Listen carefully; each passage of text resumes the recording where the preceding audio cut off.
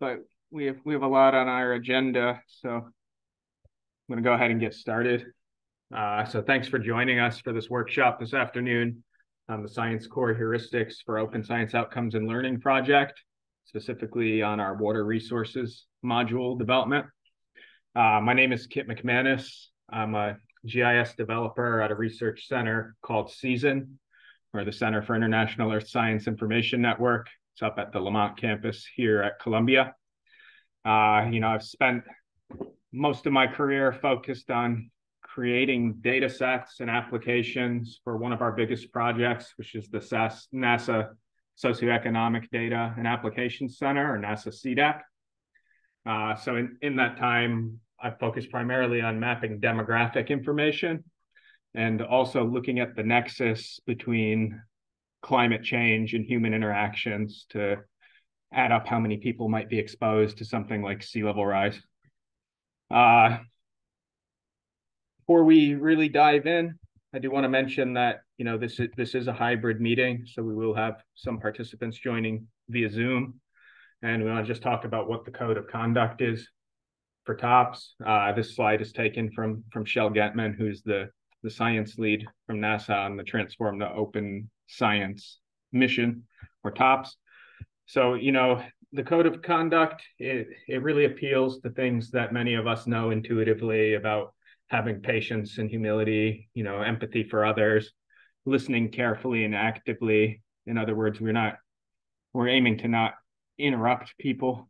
Sometimes that kind of thing will come up, but we're trying to build a community where people feel safe to speak their truths. And, really that's what open science is all about, is broadening the umbrella to encourage folks who, in traditional scientific settings, maybe weren't able to get a word in, to be part of the process. So we'll follow the code of conduct today. I do also want to note that this meeting is being recorded.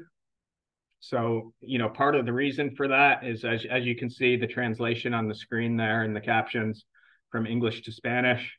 So we're making our project materials accessible in multiple languages. And, one way we're able to do that is using conferencing technology with real-time captioning and translation services. So everyone knows we have a code of conduct. We're going to respect each other. And the meeting, it is actually being recorded. Now, I was joking earlier, oftentimes I mean to record something, and then it's like I'm 5 minutes into the presentation. I'm like, oh, no, I didn't hit record. And I'll hit record, and I'll very quickly go over the first 5 minutes again. So now I have this prompt in here for myself. It's like, if you forgot, hit record now. I did want to make everyone aware that FEMA is going to be running an emergency alert today at 2:20. So our phones will probably start beeping around that time. Just be aware that it's a test. It's not a real emergency. We don't need to have a fire drill or run out of the building. But before I dive in, I just want to quickly go around the room. We don't have a lot of time, but if you could just say who you are and what your affiliation is. Again, I'm Kit McManus. I'm a GIS developer at CEASIN. Jeff? Sure. Jeff Haverly, University of Wyoming, and I'm Associate Director of our School of Computing, and I direct the Geographic Information Science Center there. My name is Maureen. I'm a research scientist at the Columbia Water Center, and I specialize in data. Hi, my name is Camilla Green. I'm a research staff assistant at CEASIN. Hi everyone, I'm Christina Diodatis. I'm a research intern at CEASIN. Hello everyone, my name is Demo. I'm a postdoc from University and we do modeling, economic modeling about the land, water, and environment. Hi, I'm Yuha. I'm a master's student studying Earth and Environmental Engineering program of Columbia University. Hi everyone, I'm Livingston. I'm also a graduate student from Columbia Water Center. Hi, I'm David. I'm a recently graduated master's student in economics from CUNY Country College, and also a legislative director with the New York State Assembly. Hi, I'm Jimmy, and I'm a PhD student from the University of Iowa, and I'm majoring in geographic information science. And I introduced the topic is education and curriculum design for also students of AI and sustainability. Oh, very interesting. Before we go on to the next, see you walk in. Oh, thank you. So my name is Volodymyr Mihonov. I am a visiting assistant professor at Charlton State University Fort Worth campus.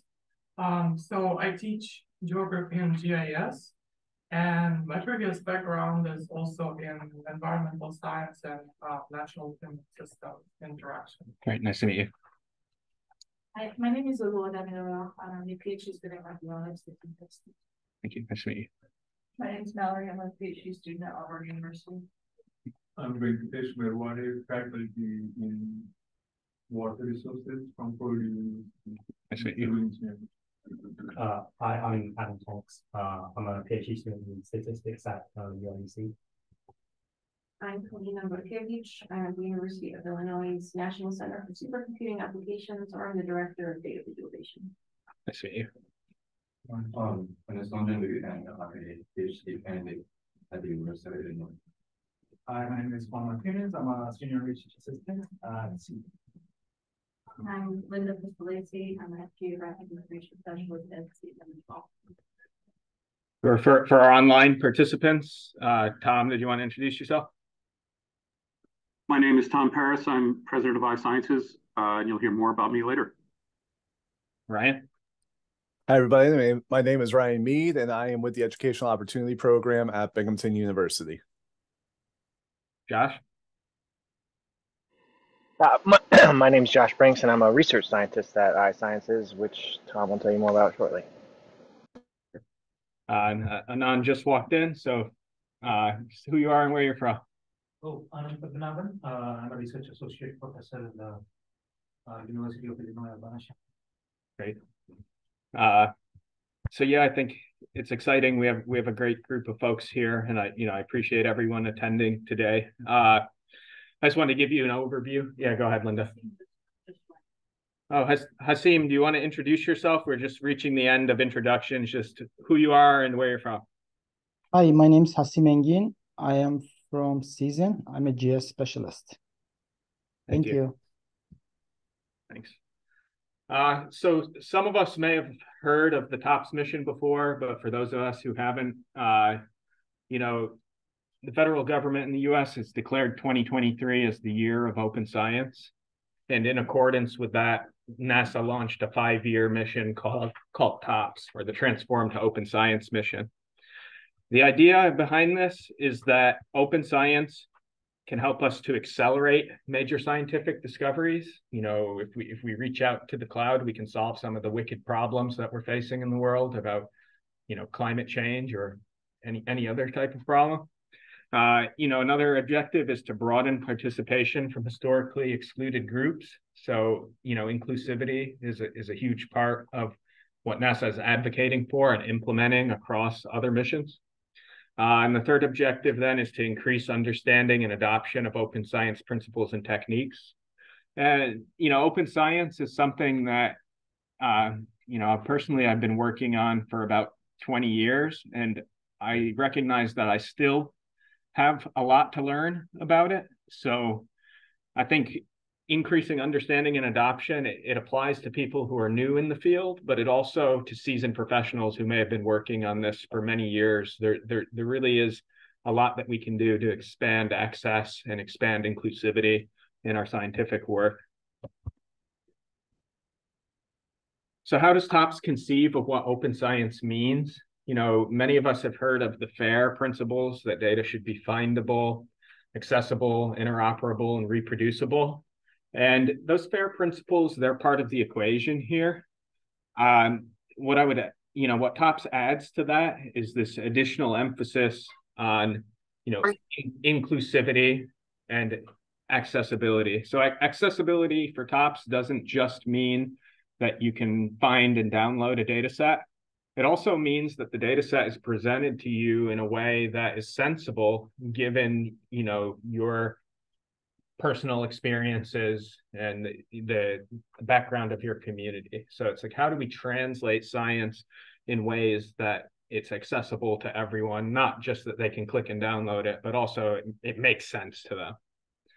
Reproducibility has been long sought after and still a difficult thing to achieve. But, as we move into these cloud-based workflows where we have the opportunity even to take an image of the exact computer we're doing data processing on and store that in the cloud, the idea of reproducibility it's becoming more realistic than it has been, prior. So I think that part of what TOPST is doing is also making data available in cloud-based interfaces, again, to bolster that reproducibility. So again, it's this idea that we need more people, more hands, more eyes, more brains, and more diverse experiences in order that we can find the best solutions to problems. As experts, we tend to be able to solve problems very quickly, but one of the downfalls of becoming an expert is we also tend to develop some tunnel vision. Like there's certain problems we've seen again and again, and we'll find a solution that may have worked in the past. However, that doesn't necessarily mean it's the best solution. So, through broadening participation and making a big umbrella where other people can participate, maybe we can disrupt methodologies and problems that in the past had solutions that maybe weren't 100% desirable. So within the TOPST mission, one of the first project outputs was a collaboration with the AGU to develop some online learning modules called OpenCore. So if you were to go to openscience101.org, you can gain access to these modules. And what it is, it's 5 modules that present the basic ethos of open science. It presents some tools and resources we can use to bolster our ability to do open science. Open data, many of the NASA data centers have been practicing this for a long time, but we're bringing it out and with outreach through these learning modules to make it more usable for folks. Open software, which I think that when you hear the term open source and open science, most people think about open software. There's been a long history there of people doing open source versioned research with software, but maybe we don't know which one to pick, how to interact with it. So the open software module, it kind of lays out the gamut of what's available for us. And then maybe most importantly is the open results. Like, how do we take the research we're doing and put it in a vehicle where other people are going to be able to access it? So, our project, the school project, is a second effort to do this same type of thing, of building out open science related modules. It's through a program called TOPST, which was a NASA Roses funded program. And it's called the Science Core because it's focused more on domain specific information about open science, whereas Open Core is very broad and general. Science Core is specific to different domains. And of course, we're all here to talk about the water resources domain today. Here's a list of the 10 different projects that are working on this. Ours highlighted in red. We'll share these slides out with participants later on, and you may want to look deeper into some of the other projects as well, which work not only on Earth science topics, but also planetary science topics. So then what really is our school project? The objective of our proposal is to develop curriculum for Science Core that uses NASA data and use cases into the complete data science lifecycle. We'll do this through 7 2.5-hour-long learning modules, the water resources being the first of those 7 modules. The other domains we'll look at are health and air quality, environmental justice, disasters, wildfires, agriculture, and climate. We will be working on this over the next 2 years, so definitely we'll keep everyone in this workshop in the know about when the next workshops are happening in different domains, and we'd really welcome you to participate in those as well if you're interested. As I mentioned at the beginning, my background is in population and infrastructure. So above all of these physical science domains, we're going to be interweaving human impacts information about things like, building footprints or different demographic groups. So each of the modules will consist of 5 lessons. And, the goal of these lessons is to go through a full data science life cycle and then to integrate open science practices throughout. So lesson 1 will focus on generation and collection of data. Lesson 2, processing and storage. Lesson 3 is management and analysis. Lesson 4 will be visualization and interpretation. And then lesson 5 will be open science and community engagement.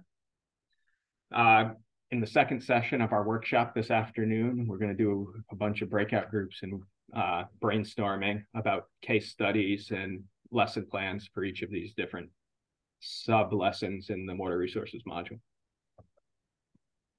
The project takes an agile approach, so it's a 2-year project, but the modules will be developed during sprints, which really this is the kickoff for us for our project iteration. We're going to do brainstorming about what our development sprints will be about. The idea is that we'll be releasing modules every 6 months, starting first with water resources, and then in the spring, we'll look at health and air quality and environmental justice. So 1 module, then 2 modules, 2 modules, 2 modules. For the water resources module in the proposal, we identified a couple of data sets that I'm calling out here. I won't go into a lot of details about them, but you see one of them is the MODIS near real-time global flood product. And the other one is this historic compendium on water security, WSIM GLDOS, which ranges from 1948 to 2014. So some of the things we've been grappling with even in advance of this workshop is how are we going to manage the different spatial scales and temporal scales? And there's just so much in the water resources topic. How are we going to narrow that down to things that are most useful for folks? The technical frameworks that we're going to be using, the outputs are going to be Jupyter books, primarily Python based, although we're open to including R as another language in those books. It'll be put in a GitHub's repository. There's still some discussions going on about the governance of exactly which repository or which GitHub it will live in. But we'll figure that out. And we'll also post things to Zenodo, the data centers, and even YouTube with these recorded videos.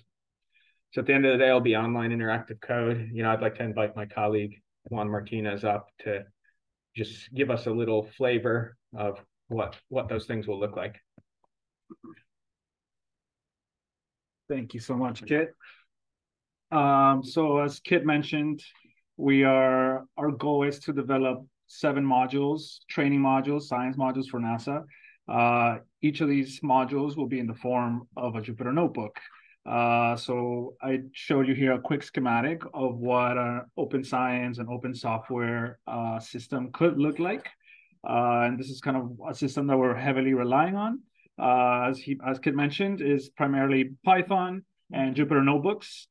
With these Jupyter notebooks, we will upload them online and make them public via GitHub. I don't know if anybody's familiar with GitHub, but it's kind of like an online repository that people can access and link to very easily. So in that repository GitHub, we have one here at Columbia. Season has one as well, in which we'll be uploading the modules. But we're also working with a group called OpenScapes that is also providing some template modules and web designs that we will be applying as sort of like keeping an ethos with the open science and theme. And ultimately, those Jupyter notebooks will be kind of integrated with software systems that are such as Binder and Google Colab, which allow you to use an online cloud system to be able to do processing or to be able to do any kind of science experiment or data processing right on the cloud. So you'll be able to access NASA data sets directly on the cloud and be able to process them online. All you really need is an internet connection and a computer. Right now for Google Colab, the limitation is that you do need an account, which for some people can be a limitation, but Google accounts are free for everybody. Another tool is Binder, which is free, but it's still kind of being developed to be used at a larger scale. So I'll just quickly show you. Oh, yes. Oh, sorry. Where did it go? Here we go. So this is what a GitHub repository looks like. For those of you who are not familiar with it, we'll be uploading stuff to our own GitHub. But what I did want to show you is that the template that comes with GitHub allows you to create these what are called IO websites or IO front-facing sites, which look much cleaner and are geared more towards the user experience. So we plan to work with OpenScapes to use some of their templates and apply it to our GitHub and provide information through there, as well as the modules. Now, what could a module look like?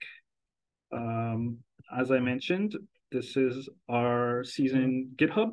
And in here, you can create different repositories. One of the examples that I want to show you very quickly is the hotspot training that we did. Here you can see the Google Colab, but all the information, including the Jupyter Notebook, is linked here in our GitHub. So what the Google Colab link does is that it takes you to this kind of cloud system that gives you a certain amount of RAM and disk space. Up here, you can see in the top right corner. This is essentially a Jupyter Notebook with a Python script in it, which allows you to run all this in the cloud. So this is an example of what a lesson could look like, which would include, you could include pictures, video links, links to other websites.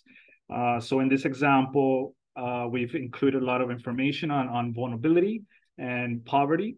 But I won't be getting into that because the focus now is just to show you what it could look like. As you can see here, you can include DOI links, you can include images.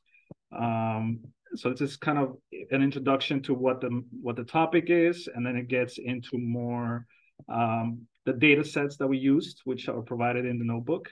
And then ultimately at the end, you start getting more into the coding, which as a user, you can come in here and edit yourself and run the codes again, and it will give you, a different result each time, or, as you edit it.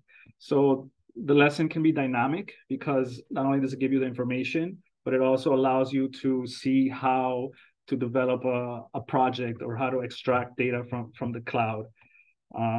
And it allows the user and whoever's teaching the lesson to also in real time play around with the values or display images, display rasters. So hopefully with this technology, we can start integrating it with, water data, water resources data, or all the topics that Kit mentioned, so that ultimately these modules will look something like this, where people just go online, they access them right away, and they can start doing their own analysis. In this example, at the end, it's a vulnerability analysis in Colombia.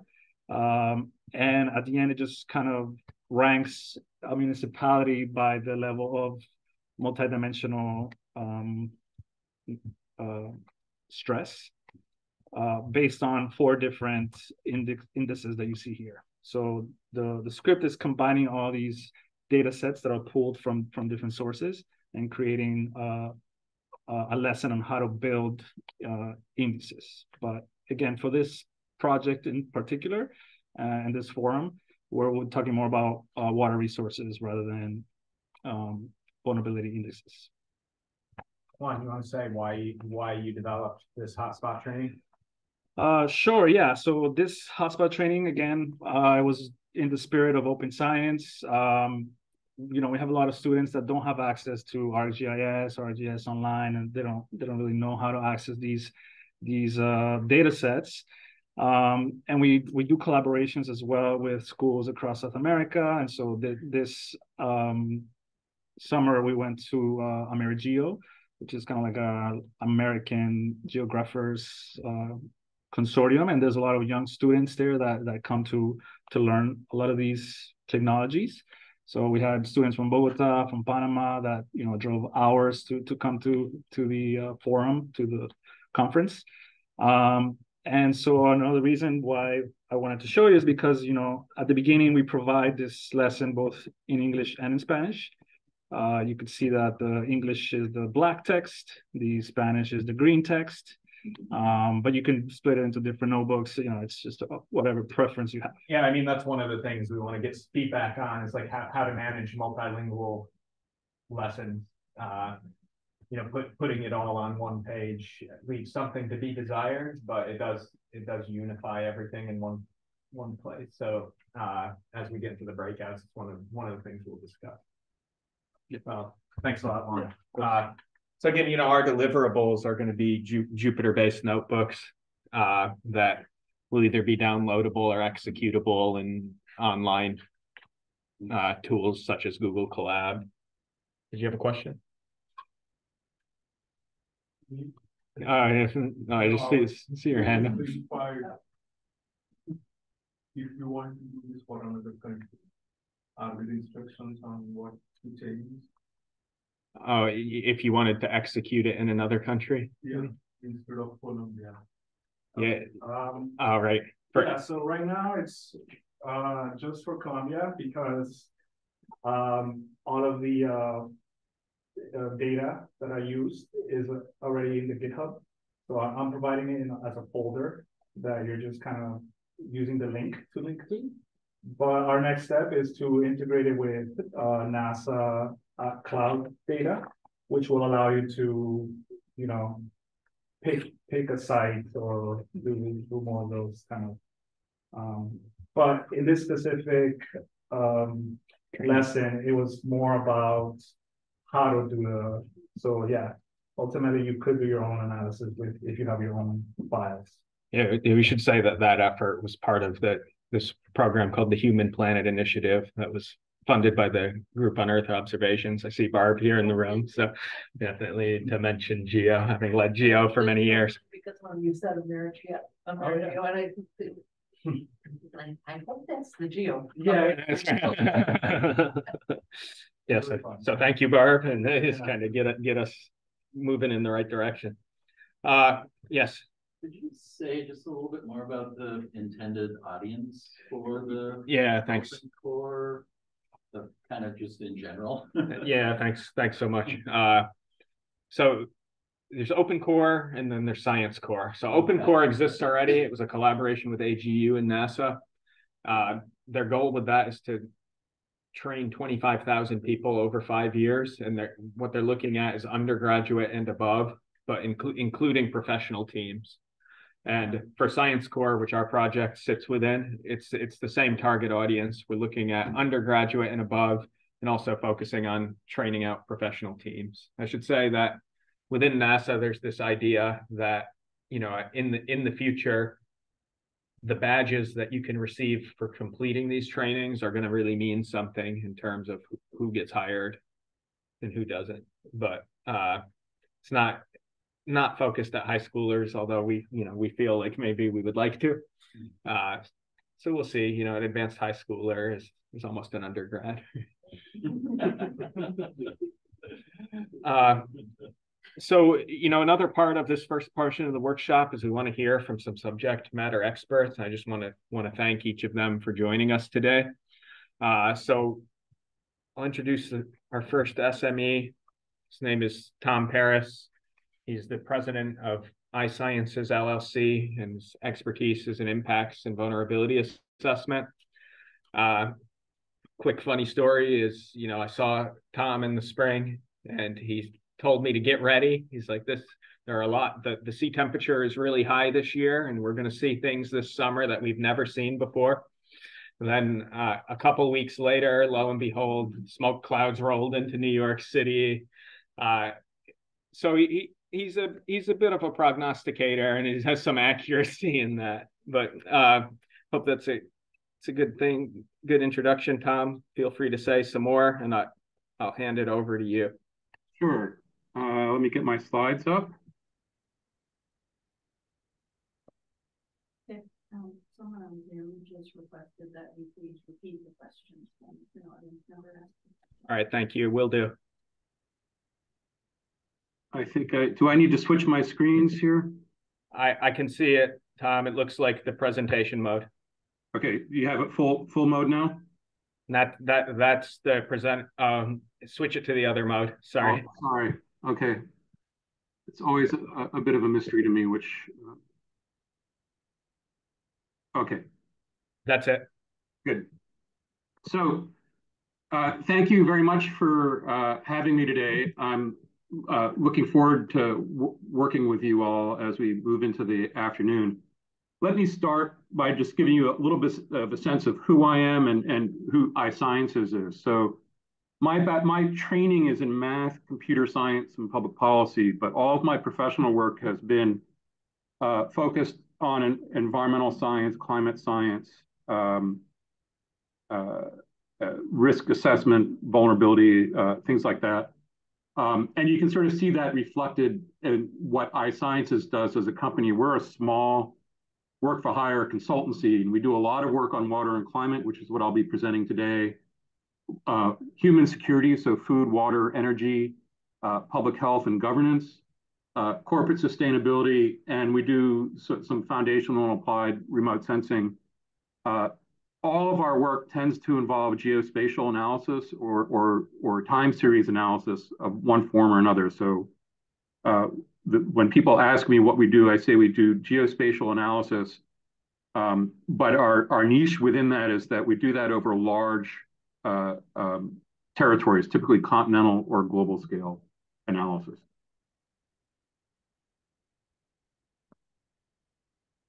So what I'd like to do is start by just telling some stories. And as I go through this slide, what I'd like you to do is think about your own lived experience in the past couple of years and any sort of water-related shocks or hazards that you've lived through and how that might compare to what I'm about to talk about. So a little over a year ago, I was asked to do a presentation, and I put this slide together. These are based on news stories from the first 2 weeks of August 2022. And it was easy to find water stories from all over the world. So we had issues with the Colorado River Basin and agricultural license to operate in the basin. Breweries in Mexico being asked to move from water-stressed areas to less water-stressed areas. Industrial supply chain in China grinding to a halt, in this case primarily due to the lack of hydropower production, but that created export issues for China. Agricultural production issues in the Middle East and North Africa. Public water supply issues and drought. Inland shipping issues in Germany, so when the Rhine dries up, they can't move the ships. Real estate valuation in the US due to climate risk. This is actually about wildfire risk in Oregon, which has a climatic component and a water component. Public health issues in Italy due to extreme heat. Sweden, which is generally considered a very water-rich nation, had to curb their electricity exports because of shortfall in hydropower production due to drought. And then political instability in Iraq, protests over power cuts that were during a heat wave that also have a water component. So there's a lot going on in the sort of climate and water realm. And if you think about what happened this August, you could easily populate a couple more slides of stories like this. And I hope you've been thinking about sort of the stories that you've lived through this year and how that might relate to climate and water issues. So this is consistent with what the climate, consensus climate science is saying. So the IPCC is the Intergovernmental Panel on Climate Change. This is the every 3 to 5 year global consensus assessment of climate science and what it means for people. And so I just highlighted some of their observations about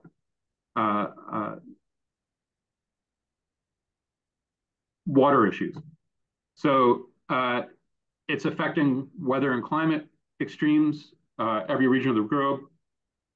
Frequency and intensity of heavy precipitation events have increased, likely due to human-induced climate change. Human-induced climate change has contributed to increases in agricultural and ecological droughts. And there's a temperature component in there, increased land evapotranspiration. So evapotranspiration is the process through which plants drink water to convert to support photosynthesis, and then as they use the energy in the water for the photosynthesis, they effectively transpirate the water out into the atmosphere. And human influence has increased the chance of compound extreme events, such as concurrent heat waves and droughts, which we talked about a little bit in the previous slide, fire weather, and compound flooding in some locations. So we have consensus science, we have lived experience, and what I like to try to do is tell stories that connect the two. So I'm going to do that in the next 2 slides. So the first story is a pretty old one, but I really like this story because it connects what's going on in climate with major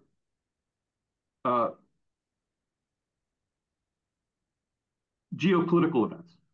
So if you recall, in the winter of the sort of winter of 2010, 2011, in Egypt, there were massive protests in Tahrir Square that ended up overthrowing the government at that time. So what you're looking at on top here is the black line is the observed monthly average temperature over time. And then the background colors are the return periods, or how often you would expect to see a temperature of that type on average, of that level on average, using 1950 to 2009 baseline period. So the blue shadings are, where it's colder than average. The darker the blue, the rarer the event, so to the point where it gets to be a 1 in 40-year event. And then similarly, the warm colors are hot events, are hot periods, and where you would expect to see temperatures of a 1 in 20 or 1 in 40-year event at the extremes. And so what we've done is plotted the observed temperature against the expected temperatures. And what you can see is that during the late summer and early fall of 2010, preceding the Tahrir Square protests, it was the hot season, so that's the scientific units on top. And then if you just stretch it out in terms of return period on the bottom, you can see that these are events that the circled events are would exceed the threshold for what we would expect to see once every 50 years based on that baseline period. So it's really hot during the hot season, actually during Ramadan as well. And then you can see a narrative on the left that talks about what that means. And so what happened is, to deal with this, the Egyptian government was sort of exposed with some challenges. Do they release water from their major dam to produce electricity? Or do they hold it back to produce for irrigation for agriculture? That tension resulted in large-scale rolling blackouts and brownouts in Cairo when it's really hot, during a hot period of the year when you're trying to celebrate a major holiday. And electricity is also needed for water distribution. So not only were the electricity cuts, but there are also water cuts. And it really began to undermine the legitimacy of the state. And there were actually protests in the street, much smaller scale than Tahrir Square, but it demonstrated to the participants that they could meet each other, and at least at that time they were not harshly repressed. And so it created an opportunity to sort of break down some of the barriers to collective action, which we then saw when it gets cooler in January, the big protests in Tahrir Square. Story number two, the new energy economy and water issues. So one of our solution spaces for dealing with greenhouse gas emissions is to electrify everything and then use renewable generation for the electricity. But for transportation, that means we need batteries. And right now we're using a lot of lithium to produce those batteries. So there's a big push to expand lithium mining around the world. Lithium mining is incredibly water intensive. And lithium deposits tend to be in arid or semi-arid parts of the world that are experiencing more droughts. And so you see the story on the right, but what you're seeing on the left is the percentage of Chile's population exposed to surface water anomalies. The reds are droughts, the blues are surpluses or above expected amounts of water. And what you can see in the past decade is really a long-running drought in Chile. And that gray bar I'll talk about later is actually a forecast period. But now you have a situation where you're trying to build an industry that's water intensive in an area that doesn't have a lot of water and has been experiencing more or less persistent drought for the last decade. So that's a recipe for challenges. So with those two stories in mind, let's zoom out a little bit and talk about hydrological. I apologize for interrupting. I just wanted to let you know, five minutes. Yep. The hydrological system. And so we have, precipitation that comes down. We have evapotranspiration, which goes up, which people call green water. And we have stream flow, which accumulates, which people call blue water. And all along that path, there are things like cities, industry, aquatic systems, terrestrial ecosystems, agriculture that use the water. So one of the things that we look at is water stress. How much water do we want to use versus how much is available on a renewable basis? And the measure that we use is something called is water stress, which is the ratio of the draws to renewable supply less upstream consumptive use, that part that's primarily due to agriculture that uses the water in such a way that it's not available for subsequent downstream use. And so you can do that on multiple timescales. One is you can sort of say, what's the current chronic condition? And then you can try to project that forward in time and look at how that chronic condition is going to change over the coming decades. So the red areas are where people are effectively using all the renewable water, and that creates competition for the water. And it also makes the water more expensive because you start doing things like moving it from the Colorado to the Central Valley of California for irrigation. That's super expensive. And then you can see large areas of the world are going to dry out. And these are actually coincide with where a lot of our agriculture is. So if you look at consumptive use of water, the big driver is irrigation. So that leads us to think about ways where we can map the consumptive use of water due to irrigation. And it changes considerably year over year because a lot of irrigation is supplementing the natural supply with the irrigation supply. So as the lower Mississippi gets wet, they need less irrigation in the lower Mississippi. As the upper Mississippi is dry, they need more irrigation in the upper Mississippi. And that's work that we've done. I can describe in more detail. So Kit mentioned that one of the data sets we produce is produced with this tool we call the Water Security Indicator Model. And this is a tool that monitors and forecasts surface water anomalies worldwide, forecasts with lead times up to 9 months. So what you're looking at here is a forecast where the dark red areas are deficit areas, where they're effectively drought areas. And the cool color areas, blues, are where there's more water than expected, associated with flooding, but there's quite a leap from just having a surplus to actually having a flood. We actually have multiple versions of WSIM. So the version that Kit talked about, we used the modeling component from NASA, something called the Global Land Data Assimilation System. And then we do the statistics in WSIM. Unfortunately, that's a backward-looking data set that stops in 2014. And then we have multiple versions of WSIM using different temperature and precipitation and other meteorological drivers. So some from the Climate Prediction Center at NOAA, which is a US science organization, and the other from the European Center for Medium Range Forecasting called ERA5, which is what people call a reanalysis product. So what you can see here is 2010 broken into 3-month sections. Big drought in Texas. In August was Irene in Vermont. And you can see there's a lot of similarity between these different data sets. But you can also see that there's some pretty substantial differences if you take the time to look at them closely. And then when you compare that with the US Drought Monitor, which is sort of the definitive US source for drought policy, only drought, not surplus, you can sort of see additional differences as well. And so the FEMA emergency is coming through, Tom. It's actually very, very right on point to what you're talking about. Yeah.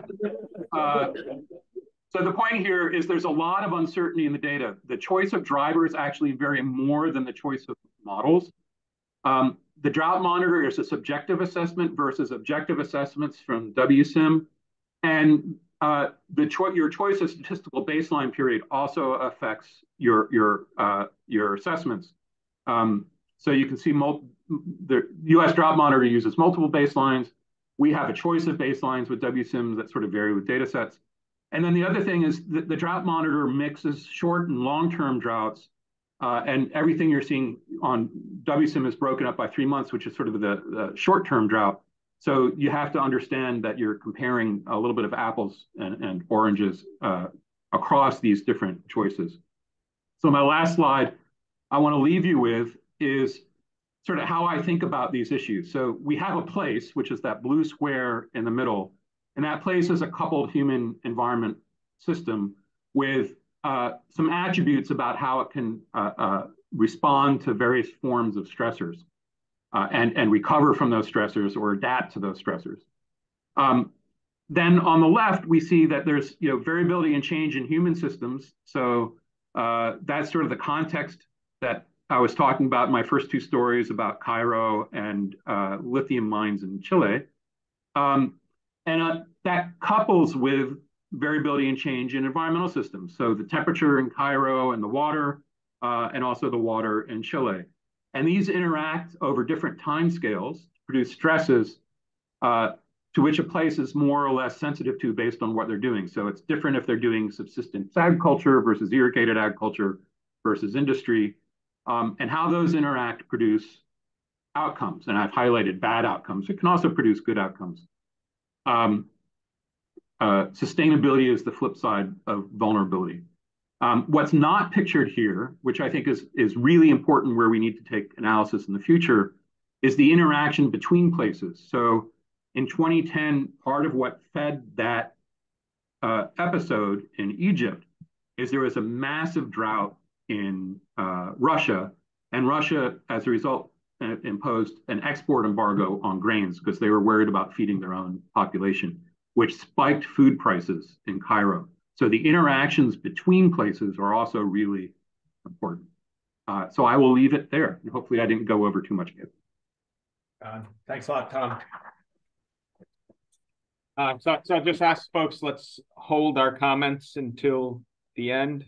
A couple more people to hear from.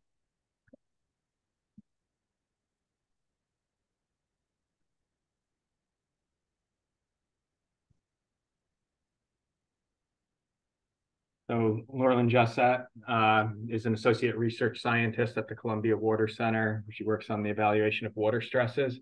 I don't want to read through the whole thing, Laurelyn, but I'll let you introduce yourself. And I think many people here even know you already, which is great. Let me get your presentation up on screen though. So my background, I'm a physicist by training. Then I did my PhD in groundwater modeling. I was focused very much on uncertainties. So that has been my obsession. I came here for a postdoc and now I'm a research scientist here. And we were trying to develop a national model for stress that was going to inform infrastructures and policies. taking into account insurance and these sort of things from energy and agriculture, typically. And when I was doing this work, I got quite frustrated with my background in physics and robust assessments on the lack of water data. And that has been my obsession for the past 8 years, is really focusing on water data. What is available, why, and what are the gaps? And I think this is where... Sorry, the screen is not being shared. Oh, thank you. Sorry about that. And so what I'm going to show you today is, I think, a nice complement to what Tom showed until now, that we're going to narrow a bit and look at something that we have here. And I'm going to talk about New York. A lot of you are visitors. I hope you've been enjoying bagels and coffee. I don't know if you heard, but the excuse that New Yorkers make for them being the best is because of the tap water. I hope you've been drinking tap water, but it's also quite difficult of knowing whether you can drink it or not. That's not what everyone knows about. So what I'm going to show you is really a bit about the tap water in New York City through data platforms that are available. So the first thing you can do is actually go to the New York City Environmental Protection website, and you can see the current water distributions. And what you see, this is a map of New York where we have Manhattan, and everything is in blue because everything comes from the Catskill, Delaware. I think that might be the first surprising element. We're by the Hudson. We're not by the Delaware River, but all of the water that we're consuming today comes from the Delaware River. The reason for that is that if you want to see, I don't know if that's readable on the screen, but this is the line for the 100 miles that you have here, so 160 kilometers. All of our waters today come from the Delaware River that is flowing here from these reservoirs that you have here. This is the data that you can get from today, from the New York City Environmental Protection, and you can see the status on the terms of the capacity of the reservoirs that we have currently, and you can see what is the releases. I got these screenshots this morning, and you have the data from yesterday. That's something that I'm going to bring up a couple of times. So that's one thing. You can see that the water came from here, it traveled by aqueduct, and then it went further down, and then there's a bunch of pipelines, aqueducts, that feed into the city. And what you see here is New York City. And what's interesting is that you have local valves that allows you to shut off the system. But if you have a leak above, a tiny bit above that, you need to shut off the whole system, which is above here. And you gotta end the distribution of water in the city. So I mentioned Delaware, and that brings us to another platform, which is the Delaware River Basin Commission. This is a water compact. So that means that the states have been fighting and the federal government step in to create a coalition of states that are going to negotiate how much can be released.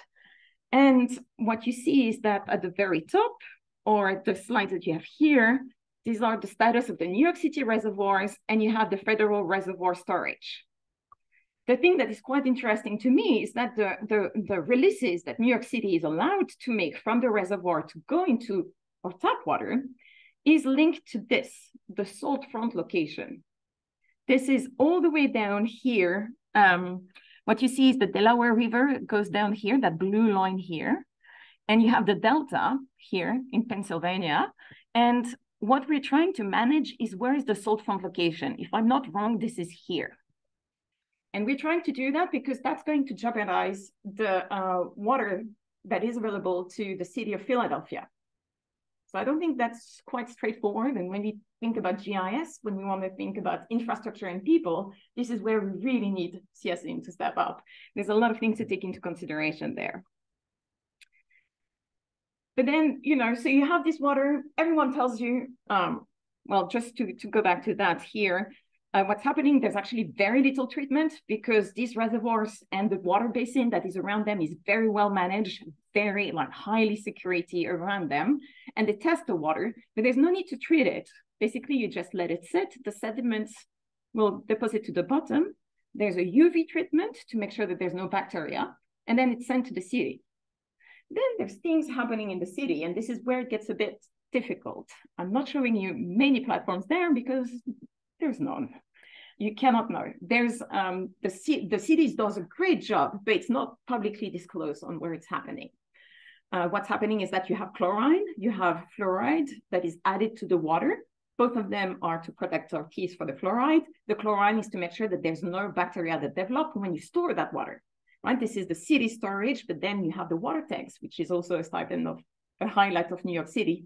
Please look at them. They're on the top of all the buildings. You see this wooden barrel with the tiny roof. That's the water tanks. But one thing that you might be aware of is microplastics, PFAS as being a threat, what we call forever chemicals. These both are not regulated, so you don't see data about them. What is regulated is lead. And what I'm showing you here is that platform that does exist that is quite rarely known by people, but you can look up each building and see whether there's lead in the pipes. So that tells you a lot about your exposure that is happening. What I'm showing you here is that if you're at Columbia and you're renewing your visa and you go to Student Baker, it's a building that is right over there, there's no lead there. It's quite certain. And depending, you can look up your address and see, you can look up your hotel and see if there's lead pipes there. That gives you a good overview. Here, when you're drinking from the tap, the fountains, they're well maintained and they filter lead. One thing that we might be interested in is really looking at the exposure of students. We know that kids are very much susceptible to lead. We all are. There's no level of lead that is safe. But when you're a kid, and I think the very sad things that happen in Flint, Michigan, but that happened in New York, that happened in many occasions. There's actually a screening for all babies before 1 year old in New York City because of the lead paint that you might have, is really mentoring and making sure that kids do not expose to lead. So you can go to that page that is within the New York City department and tells you the Department of Education, and the link is there. So that's at the city level. Thankfully, you can move to the state level. And there you have a data set. Sorry for the screenshot. The screenshot, like, it's really updated every week. The data doesn't change, but it's updated. It was created in 2020 because that corresponds to a regulation that was put in place to monitor. And this is a state level initiative. You see many states have it, many states don't have it at all. And there are states that monitor it, but do not necessarily regulate it. So you have obligations in New York State on what you're supposed to do about lead. And if you look at the data and you go quite naively, one thing that you want to see is really the level. They're measuring every outlet that the risk of having lead above 15 ppb. One thing to know is that actually that regulation has changed. It's now 5 ppb, but you have no data on that. But on 15 ppb, what you see is that for 2,470, so for you do not have any issues, but for 1864, so 40% of schools, you have outlets with lead above 15 ppb. And what you see is the percentage of schools that have outlets above 15 ppb. Outlets is basically a tap or a fountain or something. So that's very scary, right? The first thing is like that's not okay. We know it's unsafe and that leads to very bad outcomes.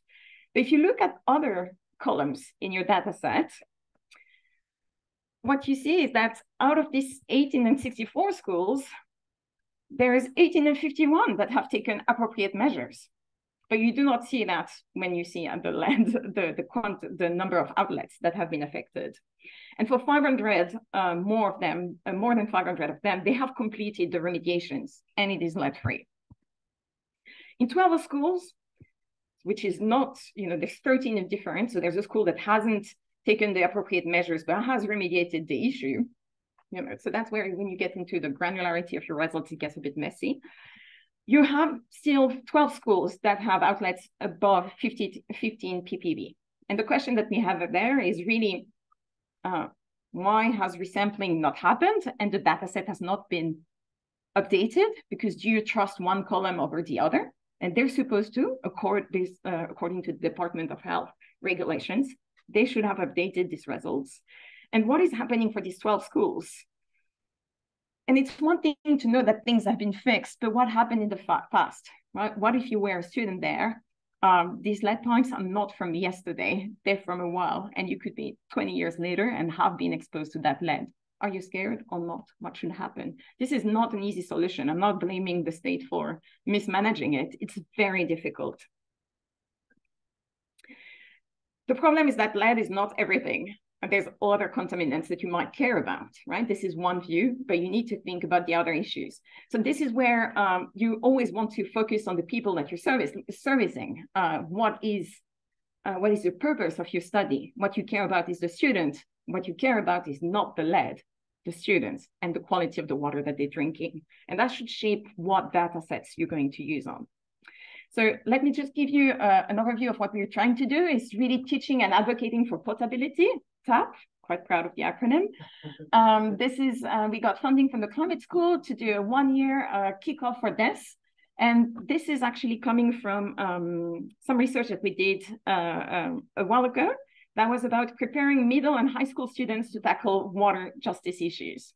And what we were doing this is that we work with teachers at the Eagle Academy, which is a high school that is really close by. And we learned through the teachers on what learning standards they are using. They are at the national level, the state level, and the city level. And we established a list of keywords that we collectively thought were relevant for water, data, and social justice. We went for food, we went for many domains. And so the highlights, I'm showing it here, is that water drinking infrastructure is barely discussed. Tap water is never mentioned from any of them. Climate change is mentioned quite a lot of time, but sea level rise only 3 times.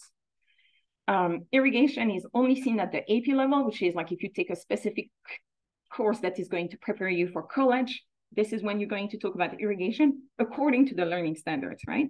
And environmental justice is not mentioned yet because although we have the Department of Justice that focuses on environmental justice, these learning standards are from before that creation.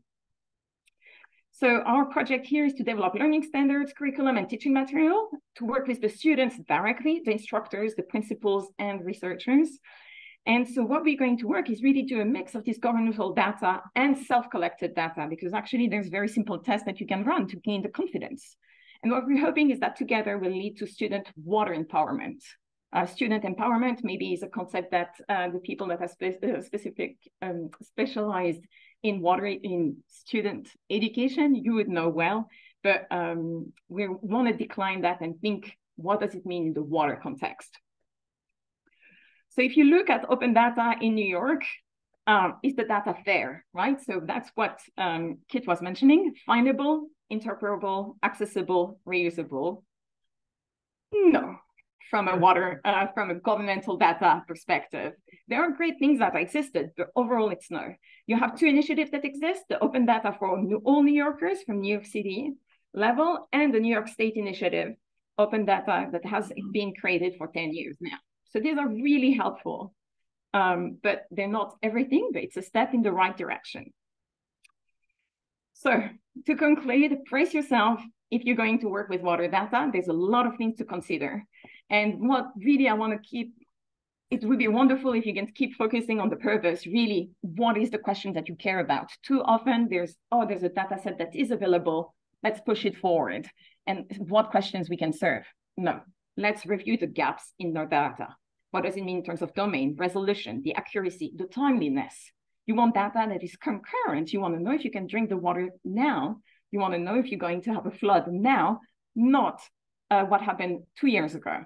If you look at water use, the data is old. It's from 2020. Otherwise, we don't know how much water has been consumed quite uniformly across the federal level. And data is not everything, right? When we talk about open science, open data is one aspect. There's all of the other elements that are covered, but there's also narrative data. There's oralcy that is a key part of this. There's many cultures that do not rely on these numbers. There's many of us that do not rely on these numbers.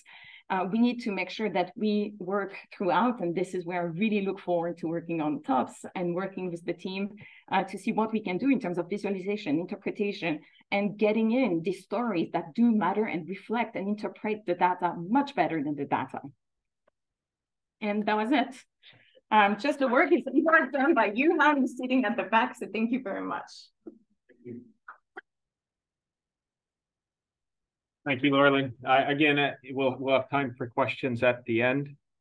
So as you can see, we're up against a tall task. There's a lot of sub issues here, and how are we going to boil this down to 2.5 hours of lessons?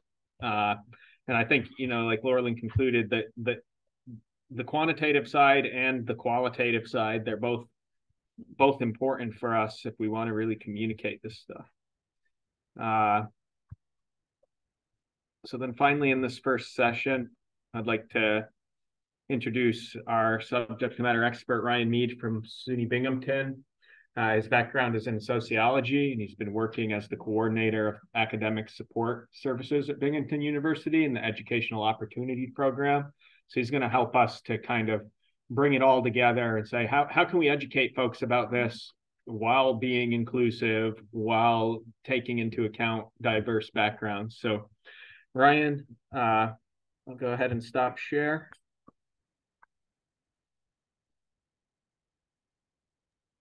All right. Hello, everybody. As Kit noted, my name is Ryan Mead, and I am going to share my screen so we can get started. All right. Can everybody see that? Yes. Awesome. All right. So, Kit talked a little bit about who I am. I'm just going to emphasize just a little more. Yeah, I have 14 years working in higher education, experience working in higher education. As Kit noted, I do have a PhD in sociology and 13 years teaching experience. I teach across a wide variety of disciplines. I mainly focus on sociology. In addition to working at Binghamton, I'm an associate professor of sociology at SUNY Sullivan. I also focus on first-year composition, academic leadership courses, and success skill courses. But my main job is working with the Educational Opportunity Program. This has many different variants across New York State. There's the Educational Opportunity Program for SUNY. There's Higher Education Opportunity Program for private institutions. Columbia has one. There's a SEEK program in CUNY schools, and so on. And we are a long-standing program. Actually, this year we are celebrating our 55th anniversary, and we were born out of the civil rights movement, and we really focus on different elements of social justice. Just as a really quick recap, what we do is we help students from underserved communities and historically marginalized backgrounds and help them transition into college and succeed. So the eligibility for EOP is a student must be a New York State resident for at least 12 months, qualify as economically disadvantaged according to New York State guidelines. Also, too, requires special admissions consideration. So our students are initially denied admissions into the school, in this case, Binghamton, and then they are accepted into the school only through EOP. So what do I do in EOP? I assist students in their transition to college by really focusing on student success initiatives. I work a lot with different faculty members all across campus in developing curriculum for things like our Summer Bridge program, as well as our tutoring program. I recruit and train student success professionals and instructional staff. And I collect, assess, and report data on student success initiatives. In addition to all this, I run the tutorial center and work with a whole host of different student employees and professional employees. So now that that's out of the way, the one thing I want to focus on is the driving question. The thing that has me really interested about this program is, how do we expand access to different students through this open science initiative? So the question here I have is, how can we enhance the NASA TOPST School Water Resource modules to support development, success, and agency of students from underrepresented populations? And there's a whole host of ways I've been thinking about this. And one of the things that I've really been thinking about, not only myself, but then talking to Kit as well as others on this call, is, 3 different elements. The first is, how do financial concerns impact not only students in this program, but also to how we think about developing these modules. This relates to things like wealth and income of individual students, as well as access to resources such as housing and food, or whether or not other responsibilities such as work is conflicting with these students' ability to engage in the curriculum and network with others. So, financial concerns expand a whole lot more than just, having money. It's what these resources can help these students do, and the freedom and the agency provided to those students because of those financial resources. Another element is cultural capital. Cultural capital is a concept developed in the late 1970s and 1980s by the French sociologist Pierre Bourdieu. And it's really defined as the non-financial assets such as knowledge, skills, education, manners, tastes, fashion, etc. And these are things that people inherit or acquire by association with their group. So Bourdieu argues that society is organized around certain cultural and social expectations, in which those from high status positions use their cultural capital to maintain or increase their social status. And this is really, really important. So, scientists have their own senses of cultural capital, and these things are really unspoken, and they come through, again, not only in terms of knowledge and skills and education, but manners, tastes, fashions, etc. So these are things that we want to be cognizant about as students who aren't from these backgrounds, who may be, let's say, a first-generation college student coming into these spaces may experience. And then the last one I want to focus on is the hidden curriculum. And the hidden curriculum is it's a critical sociological concept that really came into prominence in the late 1970s and 1980s by people like Jean Agnon, Philip W. Jackson, and Michael Apple. And this is defined as the unwritten, unofficial, and unintended lessons, values, and perspectives that students indirectly learn while in school that's different from the official curriculum. So whereas the official curriculum in this sense is water resource management, and water resources, what are students learning unofficially by going through these modules, the way they're taught, the way that they, are told to interact with their peers, the way they're told to interact with the people teaching it, things like that. So the hidden curriculum largely is shaped by a school's environment and structure, as well as the culture, experience, and expectations of the staff and faculty within it. So again, this kind of goes back to the cultural capital of those staff and faculty members. So, what I want to do is I kind of just want to focus on, different sub-questions revolving around this, as well as potential solutions, potential ways to move forward and think about how to design these modules for these students. So some of the sub-questions I was thinking about is, in what ways is the NASA TOPS initiative addressing these issues? In what ways is the NASA TOPS initiative not addressing these issues? So such as things like financial concerns, cultural capital, hidden curriculum, and how can we develop curriculum in ways that ensure that we are carrying out the NASA TOPS missions and goals that Kit went over at the beginning of this session. So the first thing I want to do is I want to address the first two questions. So addressing and not addressing these issues. And the reason I'm lumping these together is because this is largely focused on you, the designers, the educators, the staff members coming around, and developing this and carrying this out for students. So in what ways can we really, or what ways can we reflect on how and how not this NASA TOPS missions is addressing these issues. You know, the first and foremost thing is just reflection and discussions of these issues by the educators.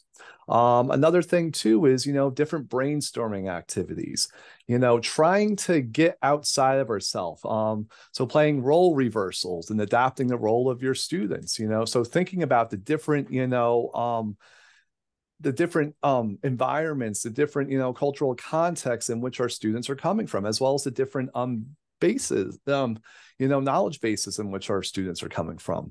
This is something, you know, there's a fallacy out there, a logical fallacy called the curse of knowledge, where, you know, when we become so highly educated in one thing that we think that, you know, things in that field are common knowledge, and they really aren't, you know. And this brings me back to, you know, there's many students I work with who are very interested in getting into, you know, getting into things like coding and computer science, and they take a class called computer coding or beginner computer coding, thinking that this is, you know, for them, and they realize that it's so advanced that they're unable to do that, so they're pushed out. And I've seen numerous students who, you know, really, you know, are engaged in wanting to learn, you know, science, wanting to learn coding, and realize that what they are, you know, what's promoted as beginner level really isn't that, you know, the level is much higher, and they get, you know, denied access to these spaces. So really trying to get inside the heads of the students that you're working with and where they're coming from. Ryan, I'm sorry to interrupt, but 5 minutes, okay? Oh, wow. All right. So things like conducting a diversity audit of already planned materials. So going through already planned materials and trying to figure out, you know, where you're at in terms of diversity. Providing workshops, as well as gathering feedback from diverse stakeholders. So all these things you can do before you even start, and trying to figure out, you know, are these modules going to be speaking to these student populations? Now let's look at developing the third question, and this is largely geared towards students. You know, so how can we figure out how best to help the students in the program? The first thing that I always, you know, talk about, you know, whenever I'm doing anything, is develop pre-programmed surveys that gather information about students. I do this with the summer program all the time. I send out these surveys to students to see where they're coming from and how I could best help them where they're at. Ensuring materials that adhere to universal design principles and offer multilingual support is another key thing. Customizing content for diverse backgrounds, including using real-world examples and inclusive language, is another one. Creating a centralized resource repository where students can easily access materials, and more importantly, access materials even when it's outside of the module, so they can come back to it and access materials from it. Clearly defining learning objectives in order to communicate the intention behind learning materials. Again, really, really important is, you know, defining why you're doing what you're doing. You know, that there is a plan, there is, you know, a method to everything and how it's going together. And then from those learning objectives, working backwards and developing that lesson plan. So this is a really big instructional design principle: create the learning outcome, then work backwards. What type of lessons do I need to use? What type of assessments do I need to use, etc.? Overtly discuss the impact of things like wealth inequality, cultural capital, and the hidden curriculum on higher education within these lessons. Incorporate representative examples of people who are successful in the field. Publicizing outside resources and supports that students can utilize. Offering mentorship and networking opportunities outside of modules. I think this one is really, really important. As Kit noted, these modules are lasting 2.5 hours. You know, how can students expand on this outside of that 2.5 hours? And instituting feedback, evaluation, and assessment mechanisms, as well as action plans for both staff and students. I'm a big believer in feedback and trying to figure out not only the strengths of what I'm doing, but the weaknesses, and getting as much, you know, feedback and data from those students, and then figuring out how to create, changes and action plans from that, I think is really, really important. So I just want to thank you all for your time. And if you have any questions, there's my contact information, but I will stop sharing and hand it back over to Kit. Thanks a lot, Ryan.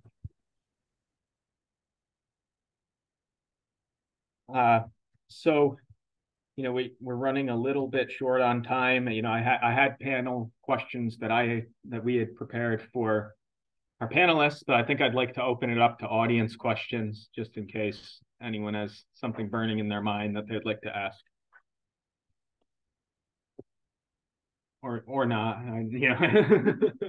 we're post-lunch in here. But so if there are no questions go ahead, Laura. Yes, you can ask a question yourself. That's my blind spots and the audience that I expected here, and I think this is where I failed, in terms of the things that I should have mentioned. One thing that is tricky when you talk to water with not water researchers, that people have a very specific lived experience. And sometimes I come to Switzerland, I have more or less a young class, very privileged. For a lot of people, water is actually a traumatic experience. And if I talk casually about lead, this is not an easy subject. And when I mentioned that number, I know that it is scary if you are a parent and you have kids in New York State. What do you do about this information that I just gave you? And this is where I think there's something that is quite difficult between the real experience and the solving of the issues, and solving that scale about having global problems that may seem sometimes a bit abstract, and the violence of the daily reality of dealing with water, right? We have massive flood on Friday. Yes. Can we do something about this? What does it mean to work on this now? This is, I think, a challenge, and this is where you're extremely valuable to us, water subject matter experts, and to get us out of that bubble that Ryan mentioned. Sure, thanks so much. Yes. I've got a question that kind of follows on a bit from that. Do you think the public perception of how lead contamination in water is treated within the media is perhaps different to other industrial contaminants, due to the health effects of lead, say versus asbestos, which causes mesothelioma? That's kind of a bit more maybe, graphic in some ways. So do you think that at all affects how people perceive? Right. Just to restate the question for folks online, the question is, do you think that the treatment of lead specifically in the media has an impact on public perception compared to other things such as asbestos? I think this is key because we have high schoolers that come to us and they say, I want to talk about microplastics because I'm a high schooler and I've been told that in the press and nobody's giving me answers. Actually, I worked with a high schooler when we tried looking for all the microplastics related data that we had around New York City, and we had to go to New Jersey to find a data set, and that was a bit in muscles. And so you're like, well, this is actually what is going on. If you place yourself as a high school student, I hear that every single day from even The Onion, people.com talks about this. And nobody's providing answers to that students of where we're getting that. And I think there's really a tremendous gap there. Sure. So just to pose another question to Tom, Tom, what do you see as the most critical gaps in water resources data?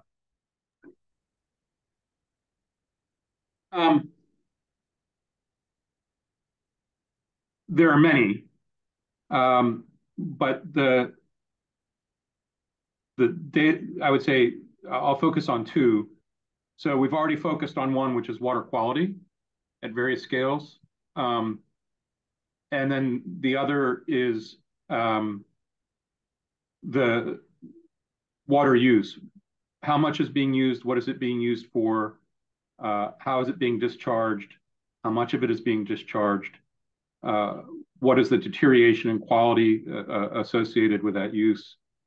And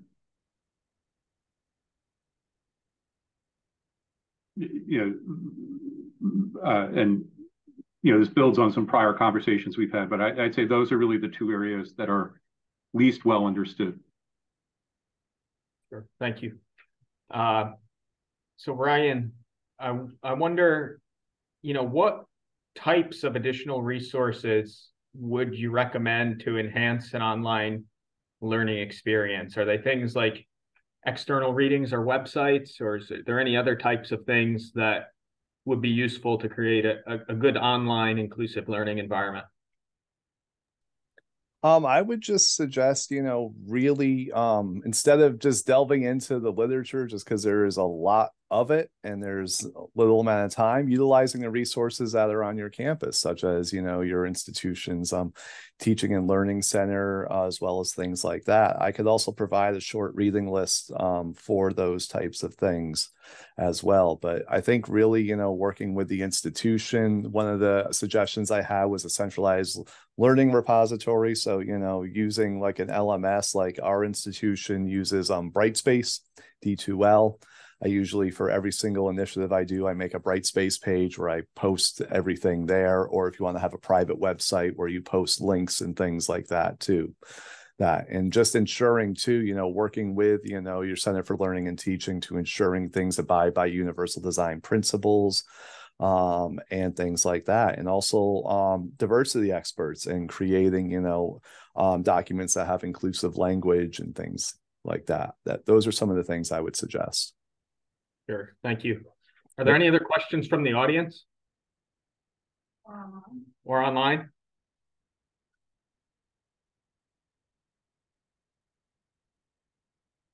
Keeping things on time is a challenge for me, as maybe you see, but I know everyone will need a break before we get into brainstorming. I did just want to say that this afternoon we'll be joined by some more subject matter experts. Nancy Degnan, who was the assistant dean at the School of International Public Affairs here and is the current director of the Center for Environmental Research and Conservation. She has a great background in teaching and learning, who will help us to kind of refine our messages. Deborah Balk is our research professor and director of the CUNY Institute for Demographic Research. She's going to talk to us this afternoon about human impacts and water resources data. So hopefully that's enough to bring you back after the break. Thank you again for our subject matter experts. We really appreciate your time. It's really useful for us as a project to see these broad and diverse perspectives. This afternoon, we'll return here at 3:30, and the focus then is going to be on breakout groups for use case development. So thanks for attending this first session. Enjoy the break, and I hope to see you back here at 3:30. Bye, everybody. Bye-bye.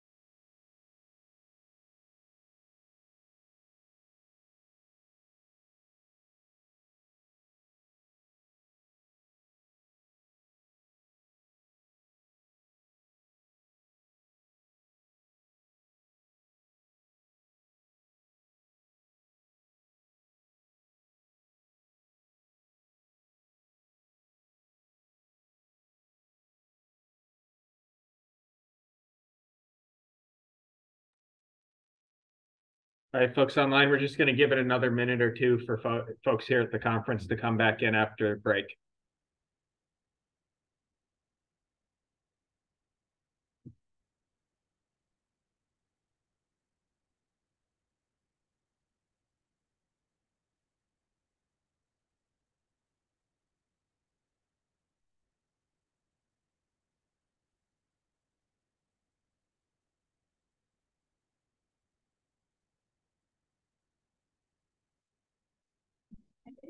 Can I offer? You haven't paid me to get, but. I'll wait, I need to earn it.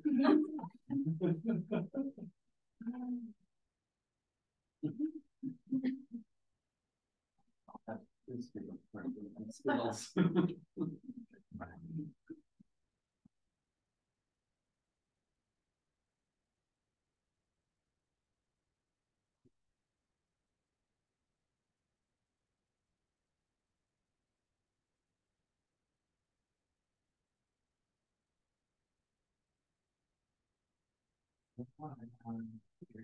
Nice. Yeah. I know, yeah. And is that rainwater? No. It's just the height difference between the reservoir is enough to put the pressure up to 5 stories. But if you go higher, you need to pump it up so that it's pressure. That's why they're on low buildings. Sorry? That's why they're on low buildings. No, that's why they go. You know that they have more than 5 stories. So below 5, there's none.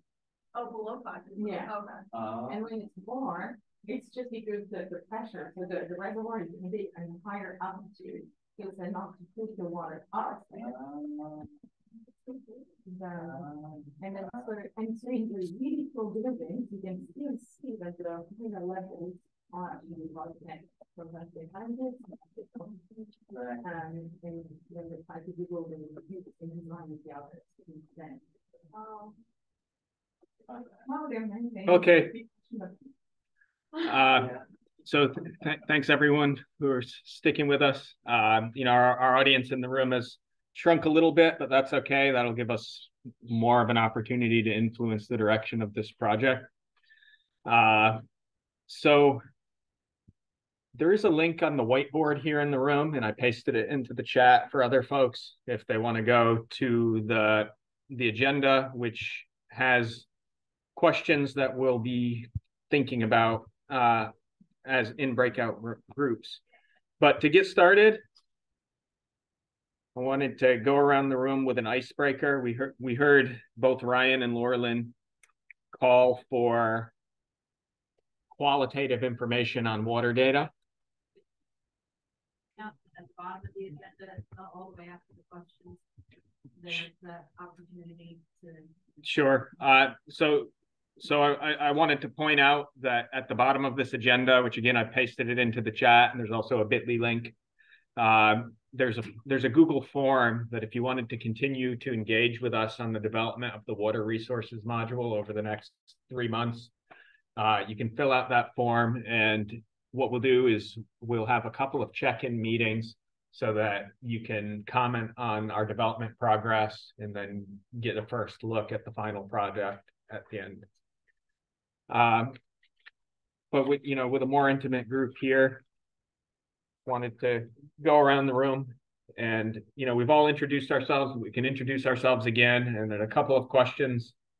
The first is why did you decide to participate in this workshop? And then perhaps the most important question is, what is your experience or relationship with water? Like thinking back on your life. How has water impacted your life? And I'll start out with this. Again, just for people who might just be joining. I'm Kip McManus. I'm a GIS developer at a research institute called Season here at Columbia. When I think about what my experience is with water, I was just saying it in Laurelyn's presentation earlier. She had a slide that pointed to the Catskill watershed that that serves New York City drinking water. And it happens that I grew up in this area, and there's a family history there where these reservoirs, when they were being created, there were many eminent domain decisions that went into it. So there are entire towns that were underneath where some of the reservoirs are now located. And my maternal grandmother's family happened to live in one of those towns. So, I learned from a very young age, one, about eminent domain and how it can kind of drive your family off in another direction. And then two, about how important these reservoirs are. And, this amazing story that New York City has a largely unfiltered water source in the Catskills, which I think is pretty unique in the world. So, my whole life has been kind of my relationship to water has been defined around this idea that we're capturing things in reservoirs and we're serving people in urban areas. That I'll pass it on to Adam. Yeah. Should I do the first question? Yeah, I'd love to hear. I think I was one of my primary interests in this workshop would be like the data products are available for water. Because I'm a statistician, so doing my PhD in statistics, so that's kind of the most directly relevant to my research. And then regarding my experience or relationship with water, I guess kind of like I wouldn't call it fun back, but I grew up in Hong Kong and then at school I attended there. They did also find like really high levels of lead in the drinking water there as well, like from the drinking fountain. Yeah, and I guess at my grandparents' place in the UK, the tap water there, it's quite high quality, it's really good. And you can look online with data regarding, I'm not sure if they have the lead levels contained in that data, but they have the mineral levels. So I thought that was kind of interesting to like see how hard it is in different parts of the UK and all that information. Thank you. So, my name is Desiree. I'm an undergrad at the University of Texas at Arlington. I do a lot with floods, so I kind of just wanted to attend this workshop to gain some insight on our drinking water and stuff like that. I am going to be starting a project to do water filtration, and so it's good to know about contaminants in water. Thank you. Hi everyone, my name is Chen. I'm from Stella. And we from the same school and the same lab research. And why I decided, so we had a workshop this morning to share our tool. We developed several training tools. So we can hear and share what we did. And also I want to see the other people how they did and what the question about how to use and gather those information. Yeah, and my research is mainly focused on flood risk, studying the impact of wetland and depression storage on large water sets. So yeah, so I'm dealing with a lot of water data using the program. Thank you. Online participants are having a little trouble hearing, so if we could just speak a little bit loudly if you can, it's okay. Hi, my name is David. As an undergrad, I was a math and a good amount of physics guy, but in more recent years, I've been more in the realm of public policy and lawmaking. So these days, I'm sort of trying to bridge both of those worlds together and just get like science people and decision makers, policy people in the government in the same room, just talking to each other about these critical issues. When I was a kid, a senior in high school, I'm a lifelong resident of New York State. Most of my life has been in New York City, but at the time I was living just an hour north of here. But when I was a senior in high school, that's when Hurricane Sandy hit 11 years ago. So for me, water as a natural disaster is a very visceral thing. And of course, being here in New York City now, we just had the floods last Friday. So both from just like a person who lives here and as someone who works with a lot of public policy people, this is very, topical and serious matter. And I just want to get as many, voices on so we can collectively fix this problem. Thank you. Hi, I'm Jeannie, and I'm from the University of Maryland, and my major is BIS. And what I take this workshop because I found there are two of that made me very interested. The first one is because I'm interested in the education and curriculum design, and I this it's also focused on open science, and that affects me. Because I have done some curriculum and sustainability education. And the second one is the water resource model. And for this semester, I'm a first year PhD student, and this semester I work on a project that's about the social vulnerability for polluted public roads. That's in Iowa. I'm doing the comprehensive literature review this time, and I found some, actually I'm new in this area, and I found some topic that's very different from what Lorraine share. And the pollution contaminants there are mainly the E. coli and the nitrate because of the farm and the people and agriculture business. So I find that very different from different areas. It's very interesting for me, and I want to learn more about this topic. So this function. Thank you. So my name is Laureline, and I joined today because kids. And I also work with Manu, who's the co-PI on iodide. And my relationship to water, it was really before I started in high school. I met someone at before I started university in physics, I met someone in hydrogeology that told me that it was possible to develop models to simulate water politics. I said, yes, I want to design video games for real life. So that was my I'm Jeff, University of Wyoming. Interested in iGuide's work on this. We have an NSF EPSCoR project at the University of Wyoming called Wyoming Anticipating Climate Transition. So really thinking about sort of the spatiotemporal aspects of water and really snow as water, and sort of that relationship, in the West, where so much of our use of water is tied to the timing of snowmelt. and thinking of it that way. And of course we have issues with data scarcity and quality and correctness as well. So so I guess that's why I'm here. Just personally, I always have had a connection to rivers, no matter where I lived.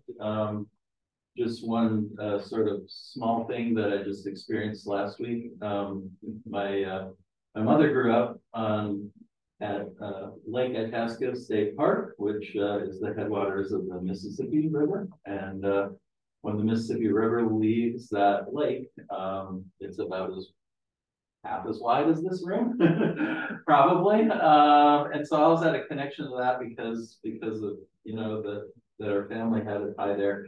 And then for the first time last week, I visited New Orleans and sort of saw the Mississippi River more than 2,000 miles downstream. And it really kind of struck me, I'm getting goosebumps, really kind of struck me like sort of the connectedness that rivers provide, and and how people there are still talking about Katrina 20 years later. And yeah, it was very impactful, and water is very impactful. Thank you. Hi, I'm Kayla. I work at Payment, and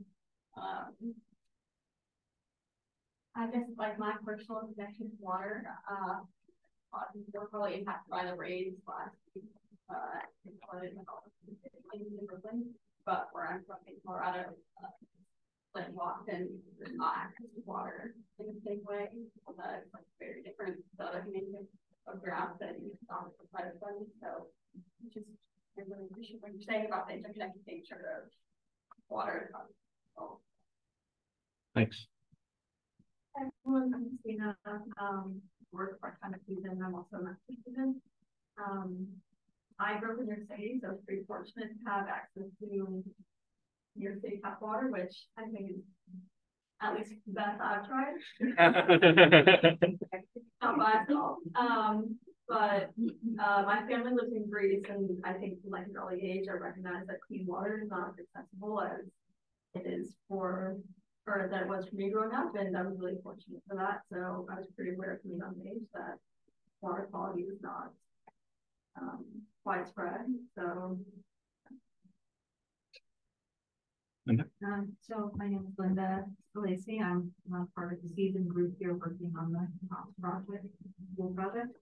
I have kind of a personal relationship with water and something that's a bit more political. I live in Rockland County, New York. I'm a birder. I've always just been drawn to wetlands mainly because of the birds that you find there. So also not, I know they're very far from the Hudson River, so I tend to go there a lot. There's a lot of locations where there's a lot of birding. So I've always been drawn to water in that context. Also in Rockland County, it's one of the smallest counties in the state, and all of the water that is, available to the residents is what falls within the county. So there's no rivers that run into the county. There's a river that runs sort of along the edge into New Jersey. But so water is an issue, and there's a lot of political pressure to develop there. In fact, there's a lot of what most would consider overdevelopment. And so water is becoming a very political issue. There was some pressure to build a desal plant a little while ago, and it was, it was kind of shot down, but I think it's just a matter of time before that option comes up again. So two different sides of water for me. Interesting. Yeah, hi, I'm Diva. I'm from the University of Illinois, and I work in within IGIDE on data ethics. So my interest in coming to this session is to really learn more about some of the ethical issues involved both in sort of access and collection and use of data, and also in how the outputs of say modeling is used to inform policy and decision making, and also to think about how ethics can be integrated into education. My relationship to water, I grew up on the south coast in England, in like a little coastal community. So water was very important there in terms of the economy basically depended on it. King George, the king who lost America, it was his vacation spot. So he used to come down, and then now I live in Illinois, which is 1,000 miles away from the coast. So it really made me realize what I've missed and how you can't take it for granted. Thanks. Yeah, I would love to hear from you and learn from you about how we can make sure what we're developing, it embeds ethics through and through, because definitely that's a goal for us. So for our online participants, again, the question really is what is your experience or relationship with water? And, secondarily, what inspired you to come to the workshop? Hasim, could you start us off?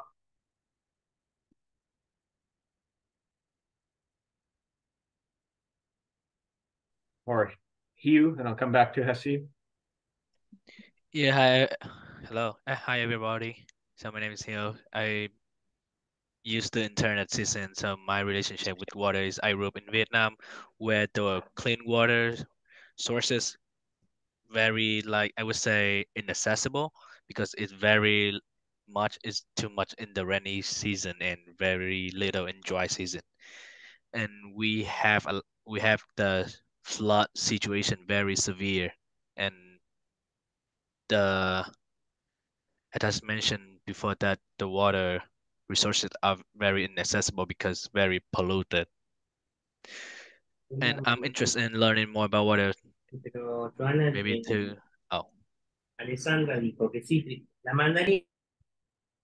Yeah, sorry about that, Hugh. It's fine. Josh? Sure, I'm here. Hi, my name is Josh. I'm a research scientist with iSciences.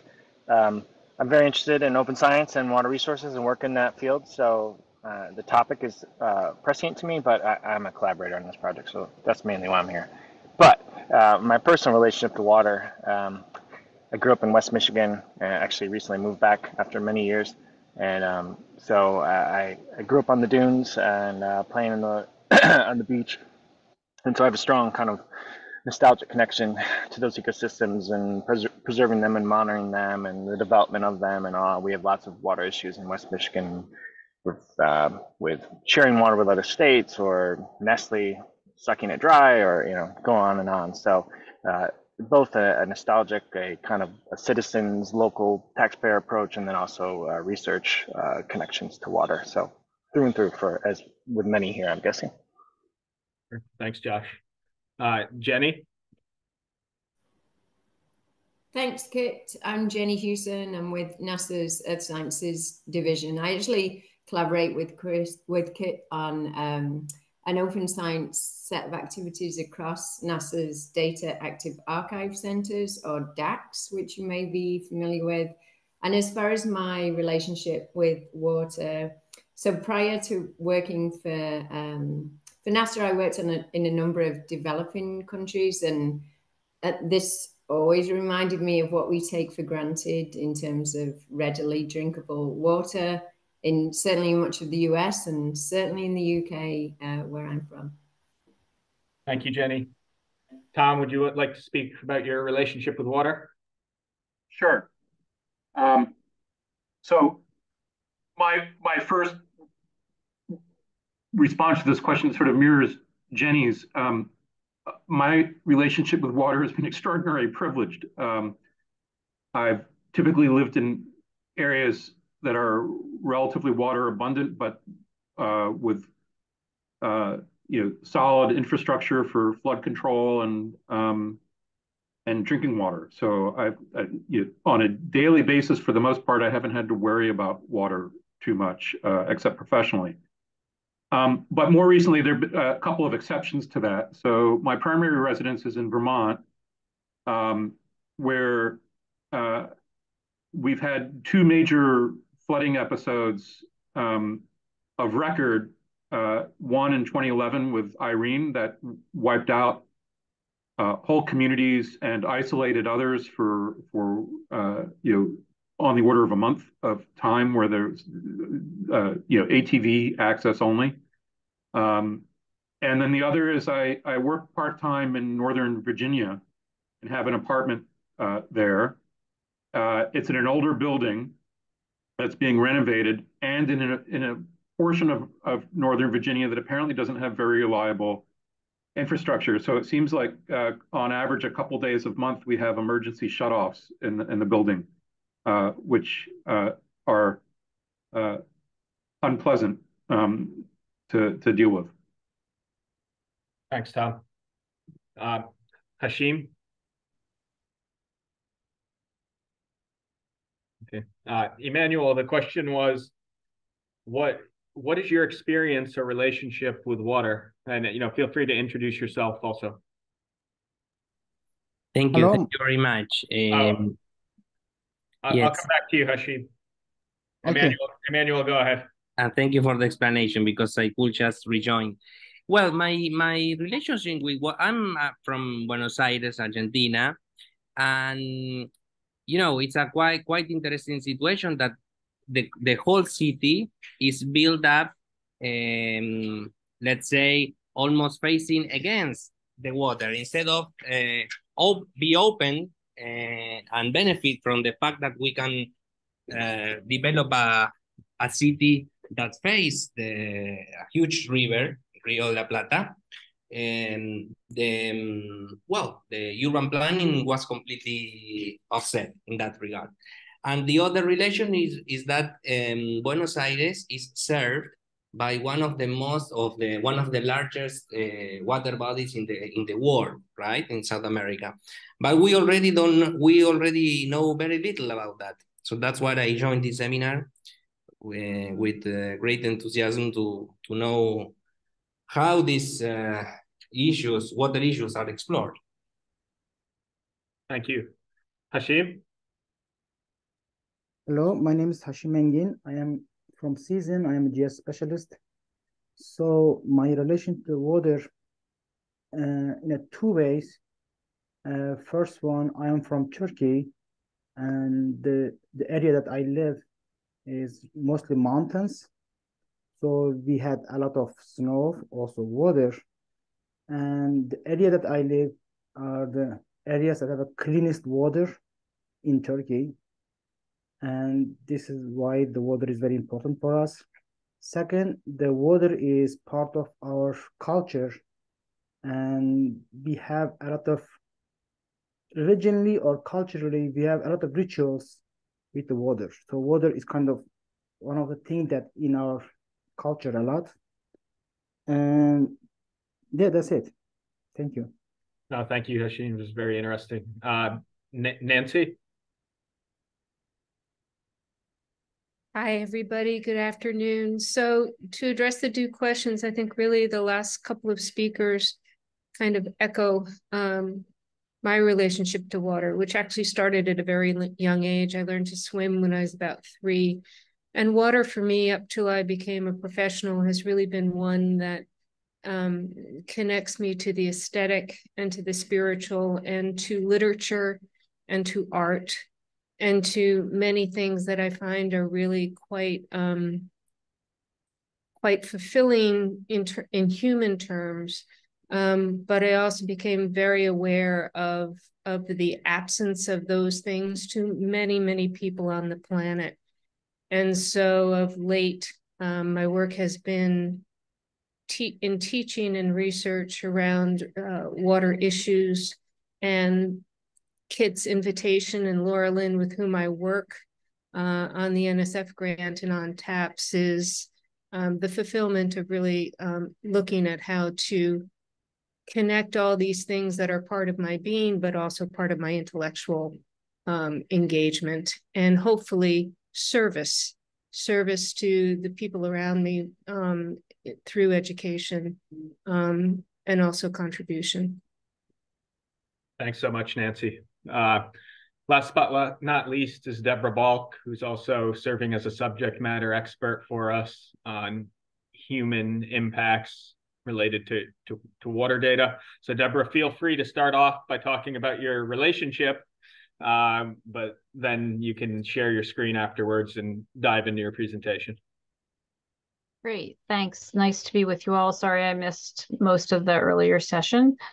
I am, yes, so my relationship with water. Well, you know, I have had the fortunate experience of living in both water-rich and water-scarce environments. And some of the water-rich environments I've lived in include places like Bangladesh, which it's like water abundant and water too abundant, as well as New York State, but also places like California, which are water scarce. And so, you know, and it's both, you know, perspectives from the global north and the global south. So even when I lived in Bangladesh, I always had access to clean water. So for example, so, you know, I think, and as you will learn in a minute, first of all, I want to apologize for the presentation I'm going to share with everybody today. Not because it's, I mean, I love the work that I'm going to present, but it's, I think that you're going to think, wow, what does this have to do with water? So, I mean, I caught a little bit of Laura Lynn's presentation and, you know, on lead, and that was like fantastic, right? And so this is going to be a much like higher overview, but as a career wise, so I've also had the good fortune of being able to pay attention to things like, where do cities get their water and what does that mean? And cities get their water from a variety of places, sometimes groundwater, sometimes a whole variety of resources. And as we grow, by way of introduction, I'm a professor at the Merck School of Public and International Affairs at Baruch College and at the CUNY Graduate Center, and I'm the director of the CUNY Institute for Demographic Research. And I get to spend a lot of time thinking about population and its interface with the environment. And so in that context, you know, I use a lot of like survey and census data and to help illuminate some of these issues. But increasingly, it's especially like when you reflect, even just last week on the flooding that we had, our data infrastructure is not either from our data infrastructure on the geophysical side, as well as on the social and behavioral science or health science side. We're not really well equipped to be answering questions about flooding in urban areas, for example. We just aren't. We don't collect data with hourly behavioral data, let alone daily or yearly data for the most part. Most of our data infrastructure is primed at longer intervals and at spatially coarser resolutions. And I think that really, for a lot of water resource issues, that is going to be problematic. And then this is, I think, a little bit paralleled, although there's been a lot of advance on understanding how and where flooding happens. But again, pairing these things together becomes really important. So I'm going to talk a little bit about that. So, but what we're going to, and I can share my screen, and I am going to talk about work that I've had the good fortune of oops, I didn't share my screen. I just started my presentation. You know, you'd think, is that even possible, like in today's Zoom? Okay, here we go. Fine. Can you see my screen large? I see it.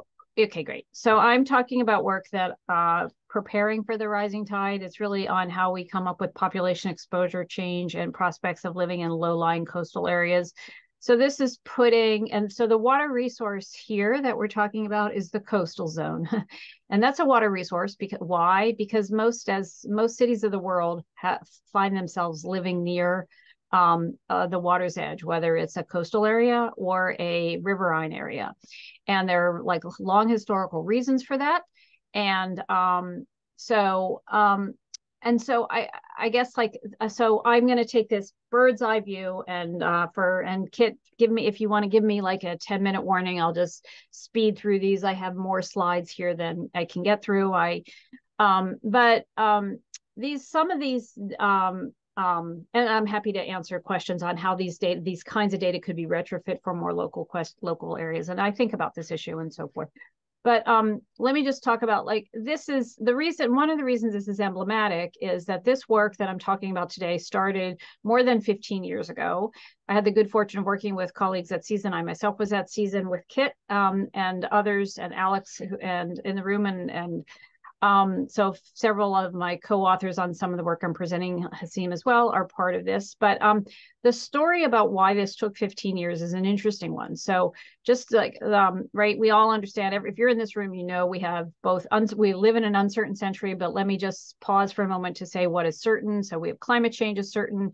And demographically, we have urbanization is on the rise, right? The bulk of, it's not just on the rise, but the bulk of the future growth of the world's population will take place in the cities and towns of mostly Asia, Africa, and Latin America, but even in places like the United States, where we're largely, you know, more than 3/4 urban, will still become somewhat more urban.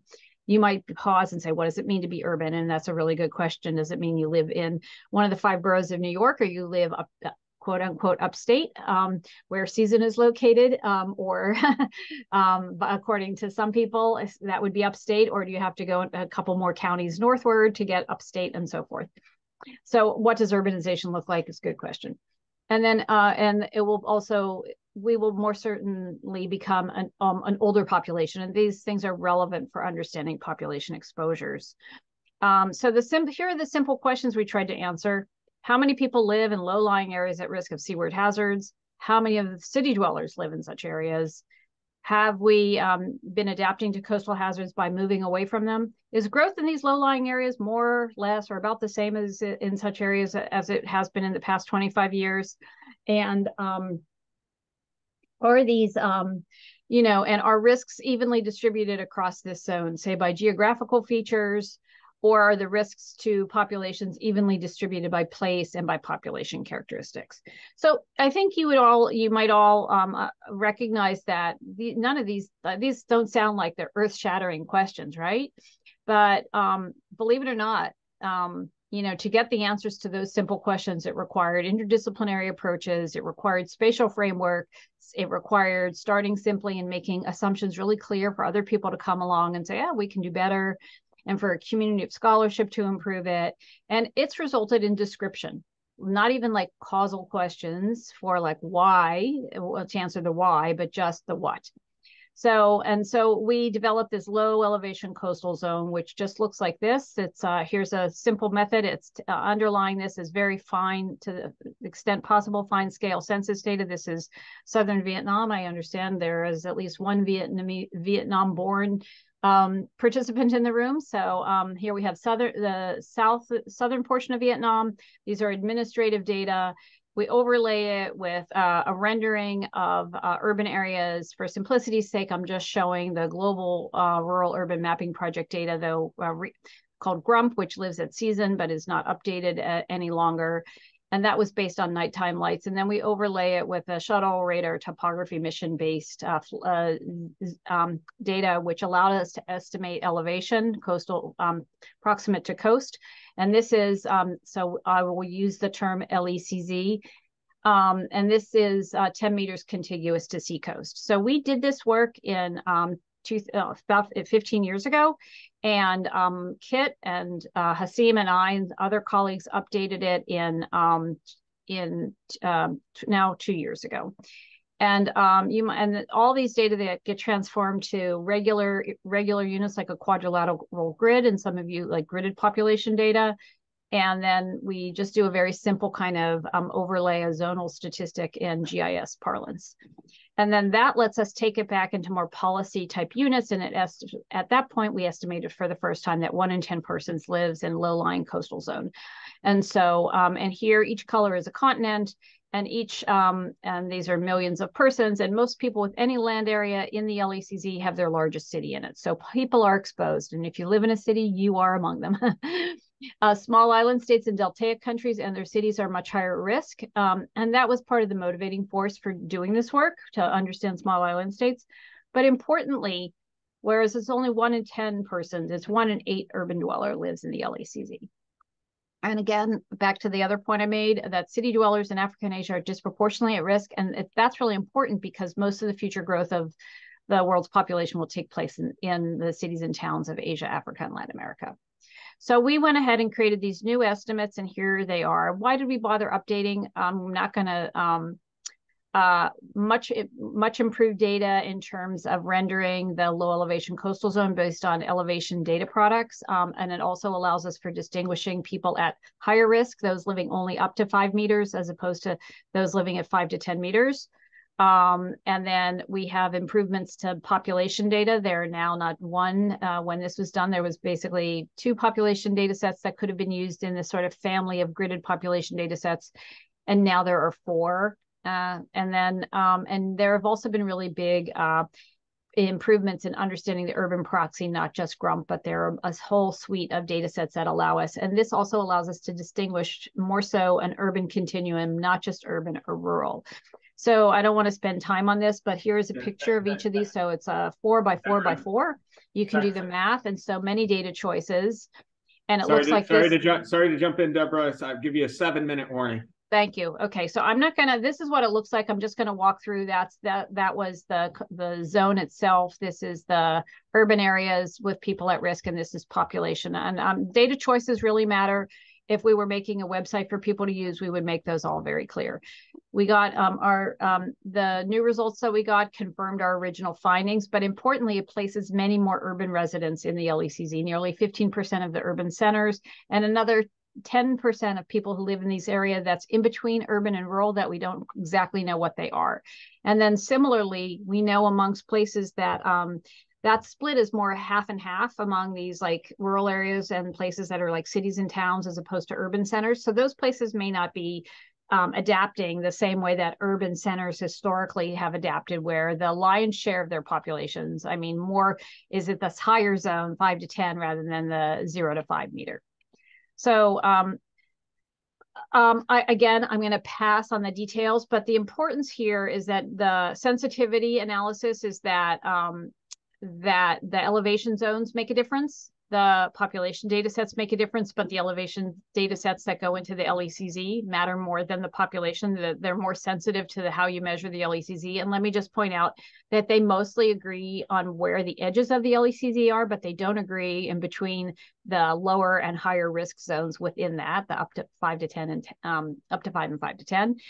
And then depending upon the way you measure urbanization, will give you different results on how concentrated the population and how urban the population is within the LECZ. So these things could really matter for one's measurement. But again, now that was the differences, and I would argue that fitness of use and why you pick a particular data set matters, but I want to point out that all of these places change over time. Urban areas have experienced the greatest increase in population from 1990 to 2015, but the urban areas within the LECZ have grown faster than those outside of it, and 75% of the urban increase in the LECZ versus, you know, less than 60% outside of it. And that the population of these urban centers, like cities, are in the 0 to 5 meter LECZ, the highest risk zone that's growing fastest of all, importantly. And the global averages are driven by Asian cities. Okay, so data choices matter, and they can lead to different estimates. Consistency in estimation also, though, that's really important takeaway message that despite the differences, we see that. And fitness for use matters. Okay, now I probably have 5 minutes left to speed through the rest of this. So let me tell you that we went from global to regional. This is another paper that came out last week. So I'm sorry, I didn't update that slide. And we added deltas to this. So we added on another data set, and that allows us to account if what we just saw was deep concentrations in the LECZ, we see even deeper concentrations of people in the deltaic areas. So these slides are very colorful and very pretty, and we can make them available to you and you can see them all, but I'm going to just go to they really are beautiful, right? Our collaborators participated in making those. Part of our research team made them, and they're really nice. Kit Hasim is one of the makers of those graphics, as well as Matt, who's probably not in the room. But here's the takeaway. So deltas further concentrate the exposure in the LECZ, and it's especially they can train these high concentrations, both of population and built-up area. And the built-up is really important. Think again about our flood that we had last week. We're putting up high buildings, and we need sewage pipes or drainage pipes to take the water that these cities experience in a large storm out of the city if they experience it. And furthermore, a lot of these cities are in deltas they're in deltaic areas of Asia. And these deltas may also, it's precarious because the urbanization, the last point here, it's sinking as well through groundwater extraction, sedimentation loss, and other physical processes. Ones that if you're not doing work in an integrated framework, you're not going to pay attention to. And so that is that. Now you might think I'm done, but I'm going to for a minute go to the US. This is yet another paper, but in this case, we moved away from using the global data and we used the US census blocks for 4 decades, 90, 2000, 2010, 2020.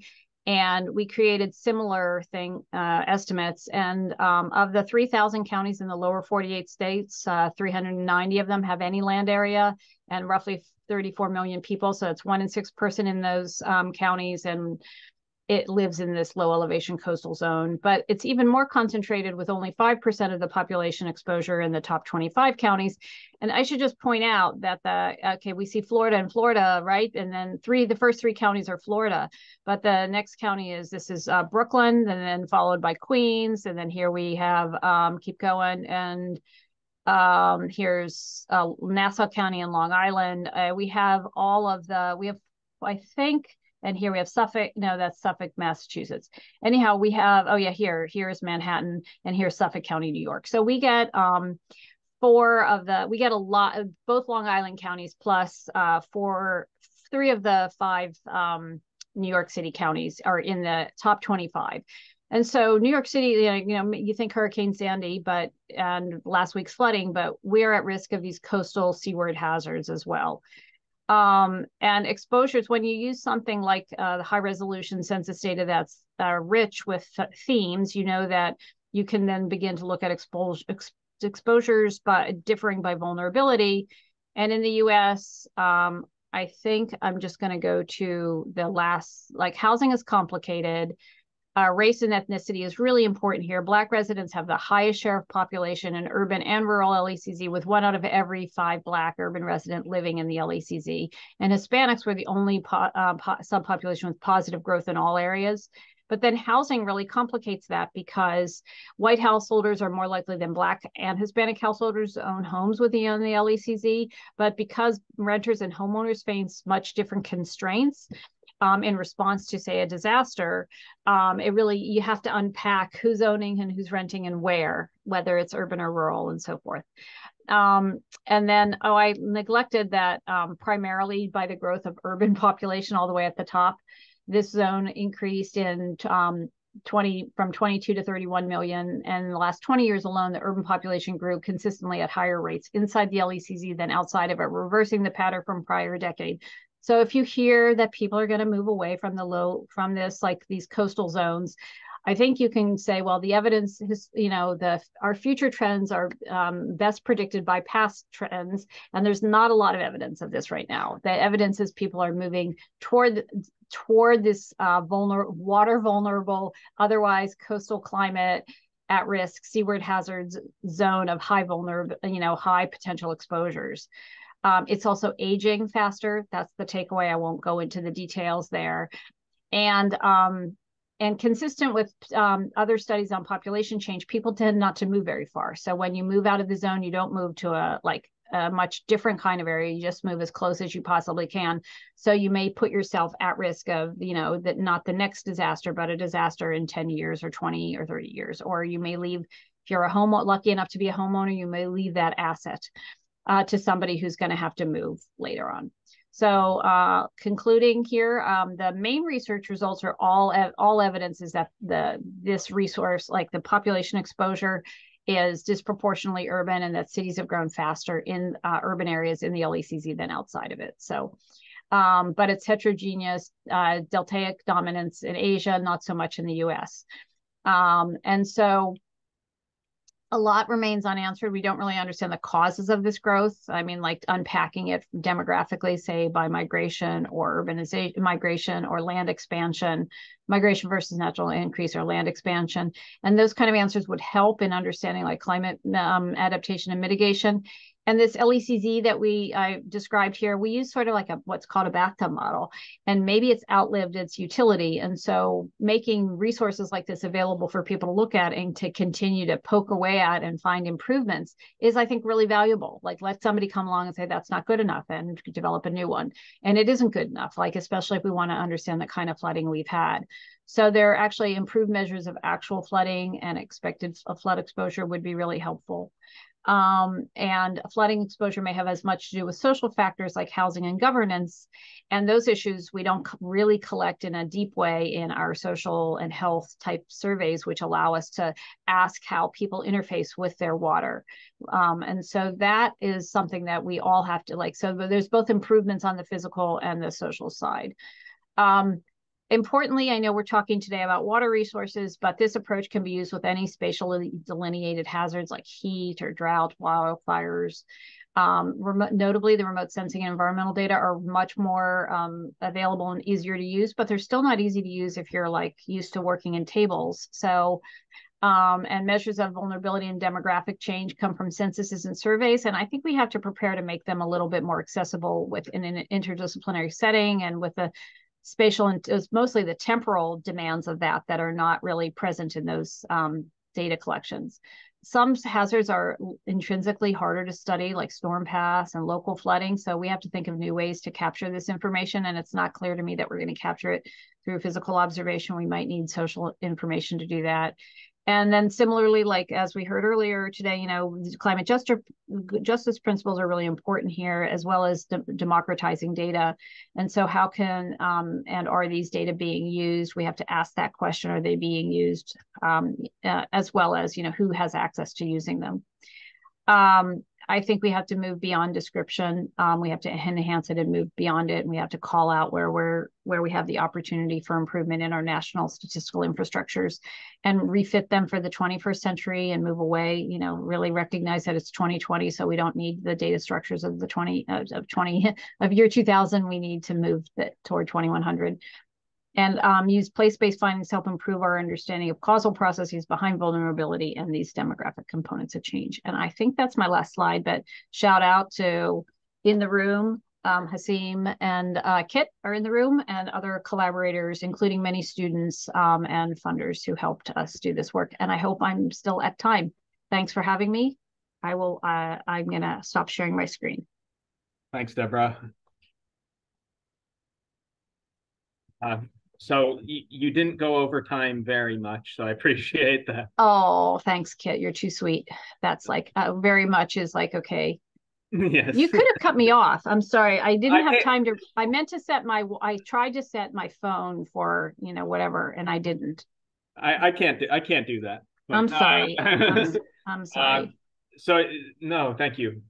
So we've heard so many interesting presentations today that shows like the wide range of directions that we can go in for this project. So in the last 40 minutes, I want to break out into two groups so that more people get a chance to talk. We'll have breakout rooms for the online participants that you'll also be able to join one of the two groups that are in the room. I'm going to throw this link in the chat again. The link for folks in the room is in bit.ly on the whiteboard.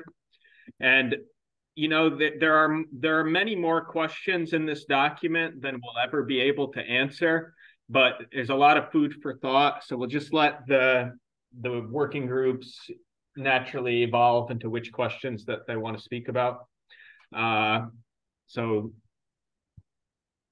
let's move on to that. We'll just go into two clusters here in the room. I'm going to create the breakout rooms. I had 4 here, but I don't need 4. So Linda and Camilla, are you okay too? Or Juan could? Yeah, I'll put this in. Okay. So I'm gonna open these rooms, and then I'm going to assign people randomly, but actually, let me do this again. Sorry about that. You want to add me? I want to say recreate, and I want to let participants choose their room. So, if you're an online participant, you can figure out which group is going to work best for you. I'll open them now, and please self-assign. In both groups, we're going to take all of the questions and see where the conversation goes. We're only breaking down so that more people have a chance to talk. So one group will be here on this side of the room. And then the other side of the room will be the other group. If you're an online participant, you should be able to choose which room to join. I hit join, but nothing happened. So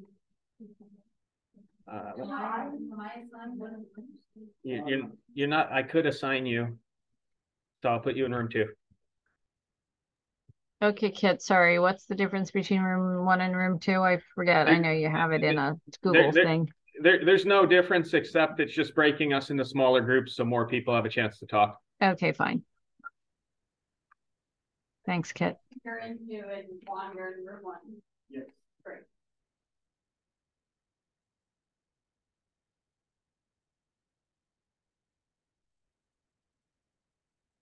Bear with me while I get situated. Start in the morning.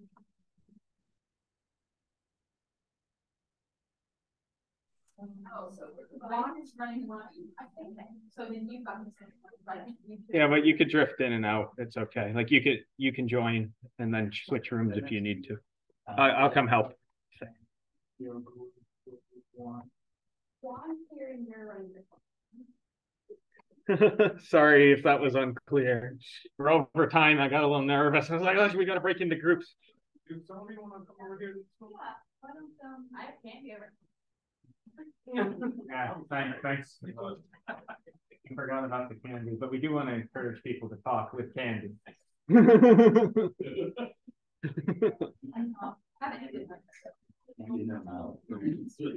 Yeah, exactly. Virtually. Okay, so I'll take notes. Yeah,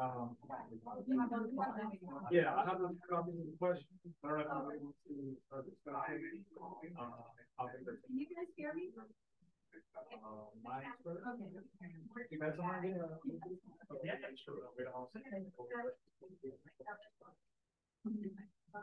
Yes, we have 4, 5.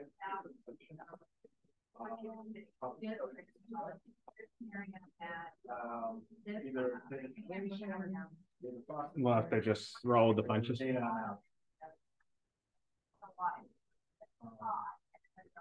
So I'll start with maybe ask you a question if you don't mind. You said you were interested in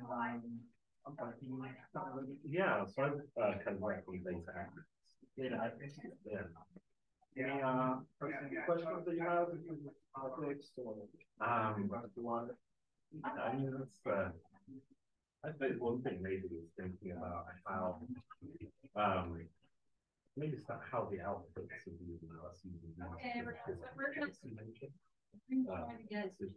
because it was interesting. Yeah. I'm still trying to find the right screen here. One of the things that came through the presentation is how different choices about data. We have a set of questions. But you know, what people can do decisions they get made. So it'd be interesting to think about what somebody, say a policymaker who is handed the results of an analysis, what do they need to know about the analysis? I do. He voted for involvement. He worked for something that was very much about meditation support.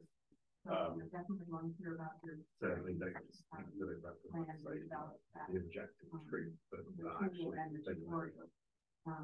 really just anything that speaks to use cases, issues with like the data. I mean,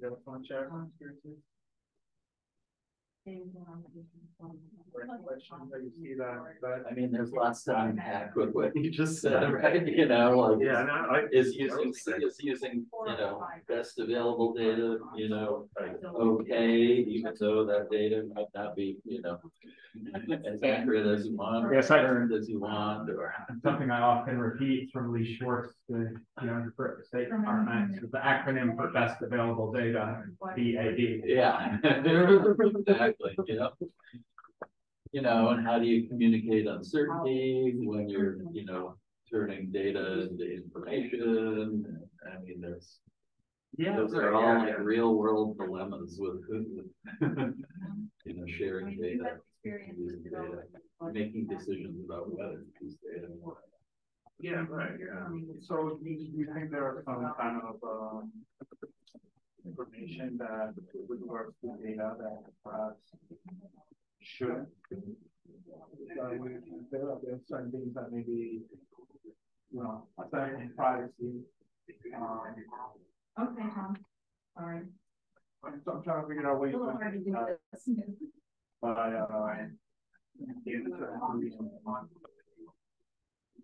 Well, yeah, I mean, like you think of all the, web maps and dashboards that we have put up there, and how many of them actually communicate the uncertainty of the data. Like we don't do a very good job of that. And if we do, it's maybe not in a way that's understandable by the intended audience that we have. So I think best way to explain uncertainty. Because oftentimes I do in a while purely academic research questions that I mainly work at applied and consulting and external stakeholders, and it's not enough just to explain the results themselves, to point estimates to people who are working outside of that sector, essentially, especially. And they might be familiar with your needs, but they're not sure whether it's involved in migration or science or water scarcity issue. But if you move into the technical or statistical or modeling aspects of what you're doing to get that number, that computer factor, and you really have a needs about it, and explaining it certainly higher in our estimates, gotta be doing Okay, things so like you're phasing basically out saying regardless of what the use case is, information it should be on built into the module that, to and select a location, an area study, a study area that you think speaks to them.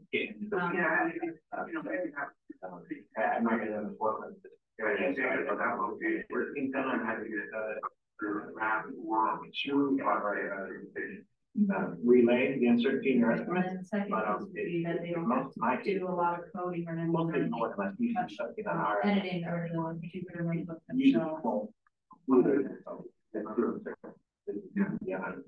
So like with us, kind of generate I kind of translate the code into like. I guess if I can pose a question to anybody, I think is have you seen any examples or have you know any ways that you've seen that have kind of successfully communicated this information, certainty, in an effective way?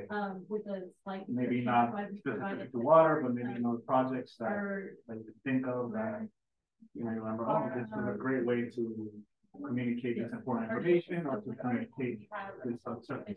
Like another like instruction manual on why you're recognizing. So if you want to sort of learn more about it, you can read that. But if you don't want to, you can just simply follow it.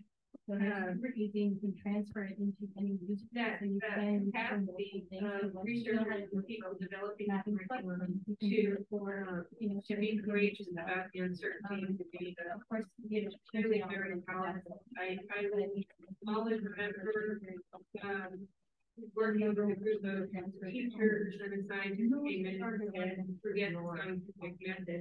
Science very workshops and there was a community colleges. And studies are released in the room, but them too, because it opened up the possibility of background and all the innovation that was there. So teach them. So I think it's different. Some of it, like we call it region or area number, and that in the end they still get. My assumption that it's about driving towards solutions, but if you're in space of education and the inquiry process and being engaged with people who come at this from all different ways, that uncertainty is uncomfortable, but it's so important to really reveal. Because I don't know that kind of trust.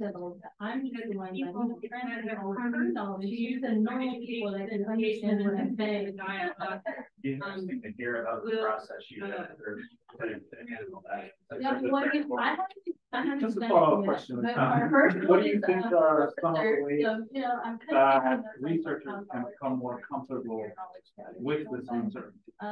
And how can researchers, or if anybody wants to jump in, please do the discussion.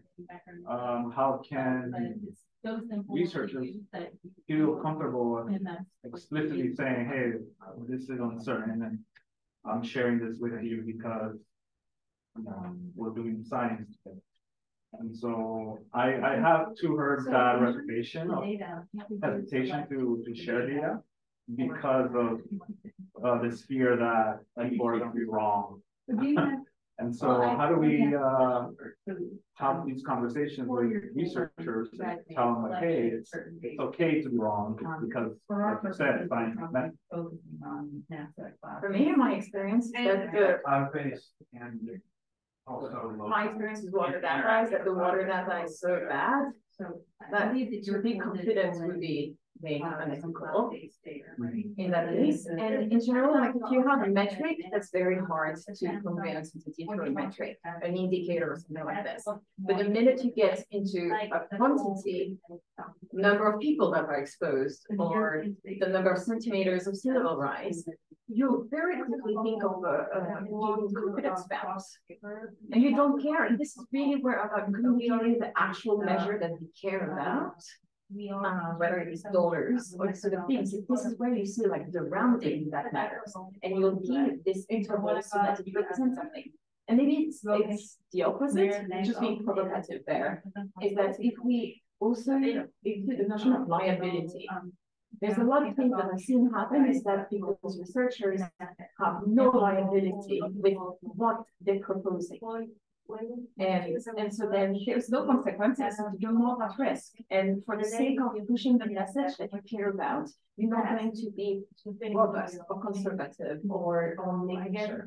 And this is where I think it's that practice, and it comes with a lot of frustration on my side, to be honest. really, really disappointed. And so I think each time you go back to the purpose and you think of, I still want to say, well, this is lead-free. I've never said that. I say it's unlikely, and this is why it's transparent about the process. And this is under the threshold. Does the threshold matter? It depends on who you are. And if you really into the purpose, you go back to the skills. Generally on any issue, the legislature that you're using. Why there's actually quite easy. It's a serious problem. So maybe a recipe steps. Maybe there's some step that you can say, hey, here are guidelines. And I think it goes to sensitivity analysis, also something. So time series, it's very easy to do force, right? You see the bend, When you do spatial, indicating this is a lot harder, right? Cross sections or something like this is very tough. But if you think of the notebook, you can do sensitivity analysis. You can say, go back and change it to this and this. And see what's happening, and see visualize the results, see how they vary. This is the power of alerting people their numbers in that context. Do sensitivity analysis, feel the confidence that this is what matters or not, and this is how you can make recommendations. Not sensitive and very sensitive to this. You need to resolve that uncertainty.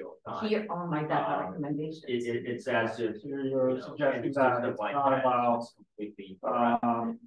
your state providing uncertainty or being about being uncertain about whether agencies understanding and knowing how to use tools that it's where if you read the open science perspective, there's the open data, but there's the open tools behind so that people can conduct the sensitivity analysis, right? So if there's large machinery and you're not revealing all of the data sets, you cannot recompute.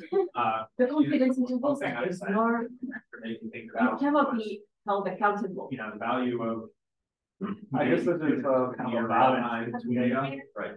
Yeah, on the flip side, how can they take what they're learning and maybe they're discovering things data and then share it out on maybe social media platforms or maybe I think there's spreading the word about what there's some real room bringing up the language of data science and revealing what that language is and what it means and why it's been developed in the way it has. And it's some of the act of embracing uncertainty has allowed for these mechanisms to try and deal with it.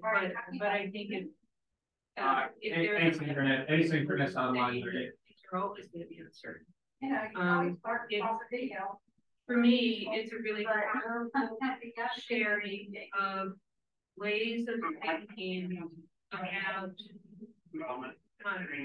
somewhat elusive things to really say this is, we deal with this all the time.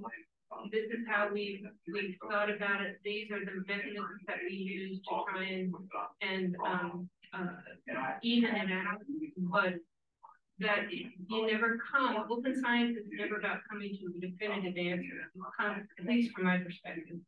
It's about coming to building knowledge and promulgating knowledge and skills and engagement. I don't know if that's helpful at all, but I'm really outside the world of the data. In fact, Laura was holding my hand all the time. It was amazing. But then one other thing I'd say, this audience about going, about I had a knowledge base among undergrad online, which was not normally self-selected to the data science arena. From my perspective, if I had been exposed to this earlier on, I would have been very intrigued by it. There's really no sense of a classroom if you're online and expect people to get involved. The diversity of the audience is something that I commend you all with.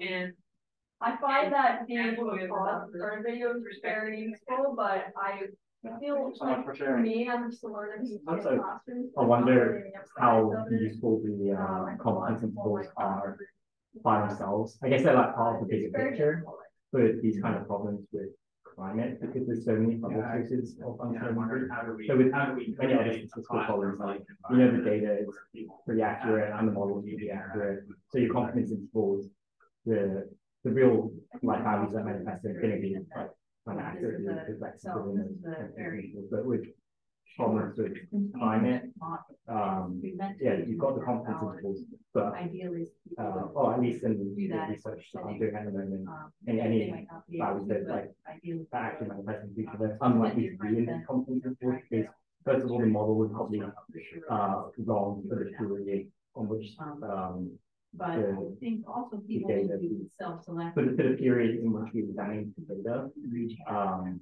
And then you've got like the future projections as well. But then how do we know that the climate dynamics are remaining stable into the future? And I can't really put much meaning on these on those confidence intervals unless you take into account things like the hybrid things like that. And then yeah, the data itself again is kind of bad.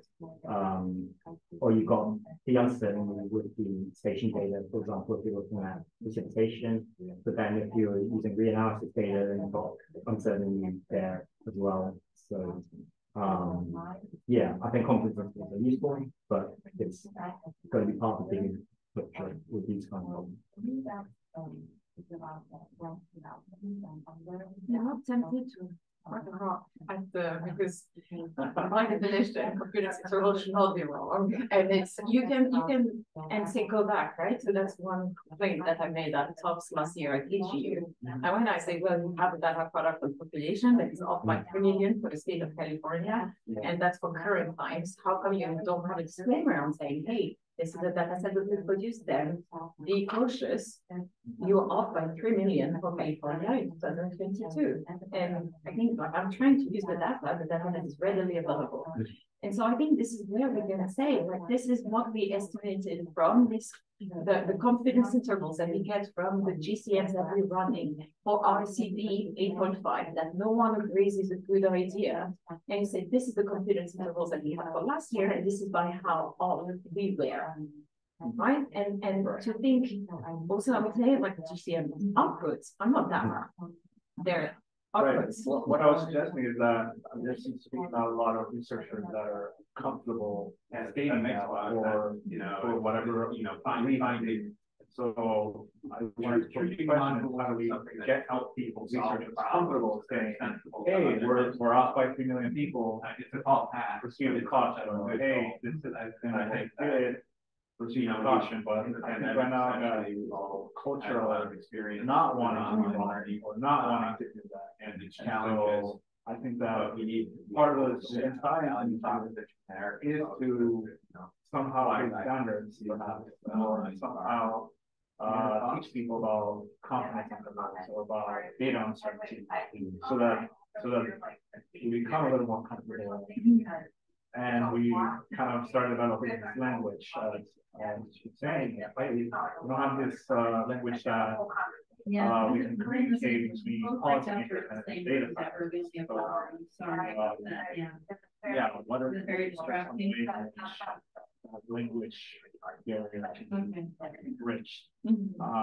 Because of course, you ask any data scientist what a confidence interval is, they can probably tell you what it is, but outside of that, policymakers may not know what a confidence interval is, or someone who's researching about the community, or a lot of people are here are saying, to learn how water affects my neighborhood. I don't think that how do we communicate that, hey, we have this information, but we may be off, but you should still use it. How do you start having those conversations with people that don't fully understand the statistics, don't understand these concepts? So that was the question I want to pose, is how do we bridged his personal connection to water with these water. What are some ways? One thing that we see a lot is that in understand robust assessment, is that people will do, you do piecewise, and each time you have sort of confidence intervals that are produced, and then you keep them in, and you do it with this. So there's a lot of really systematic application of that uncertainty. And what's really interesting is really, for me, that's why I love as a scientist working in vision, is that I love the backward design. Is that you start by, I want to know whether I am going to empty my dam or not to be prepared for that flood. I still have a decision to take, right? So what I'm going to do is really, I want to say, well, here, what is happening if I do, what happens if I don't, and then from that. Usually, for a city officials, how much is that going to cost? Or how many people are impacted? And this is where nobody should be confident in saying 21,737.5.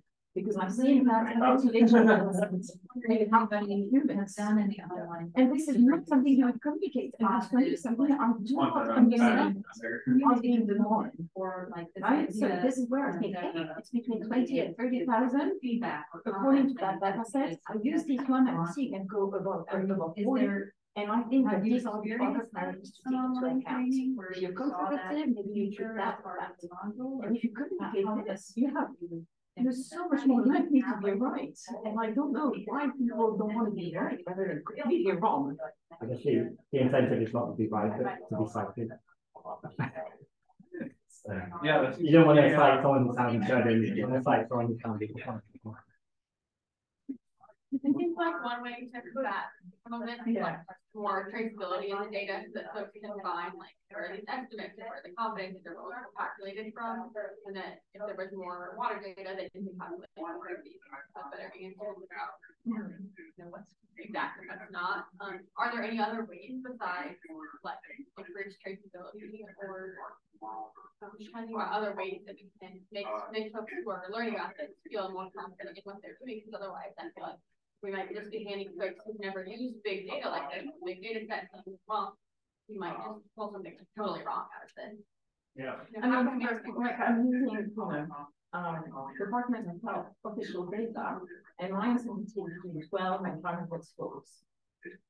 Right? So that's just the reality that I said really pretty see. But the work that I was doing is that a high school student is that there's no data. There's no data on microplastics. But there's policies. What and I think this is where using that policy is the first level of communicating. So viscosity is 0.9. No. Well, as a proxy, I can use an indicator that tells me, and this is where when I was taking introductory physics, we often had online simulations where you look at all the classical physics experiments for the matter of think about the audience here, and again, and it'd be these little online equations where you could just numbers undergraduate and the general parts crash one letter and just like change the velocity and go boom and like that's always fun. There's also like as a new game component to it as well. There's this game called Universe Sandbox where you can like want to create a black hole that's the Earth, like parameters you can to make that happen. Or like what would happen if like brain scan hit the Earth speed of light, what would happen then? And things like that. So the ability to run scenarios. Yeah. What does it tell you? What doesn't it tell you? How does the language data address the issues that come up when you are wrong? Being wrong is not, my perspective, is not a thing to avoid. It's a thing to embrace and learn from. And I think it is different if you're trying to influence policy and policy makers. There's so much policy involved in budgets, like Florida said, and impact, the completely different frame of reference. But if we're talking about, I come back again to education and students from diverse backgrounds is allowing them to really get in.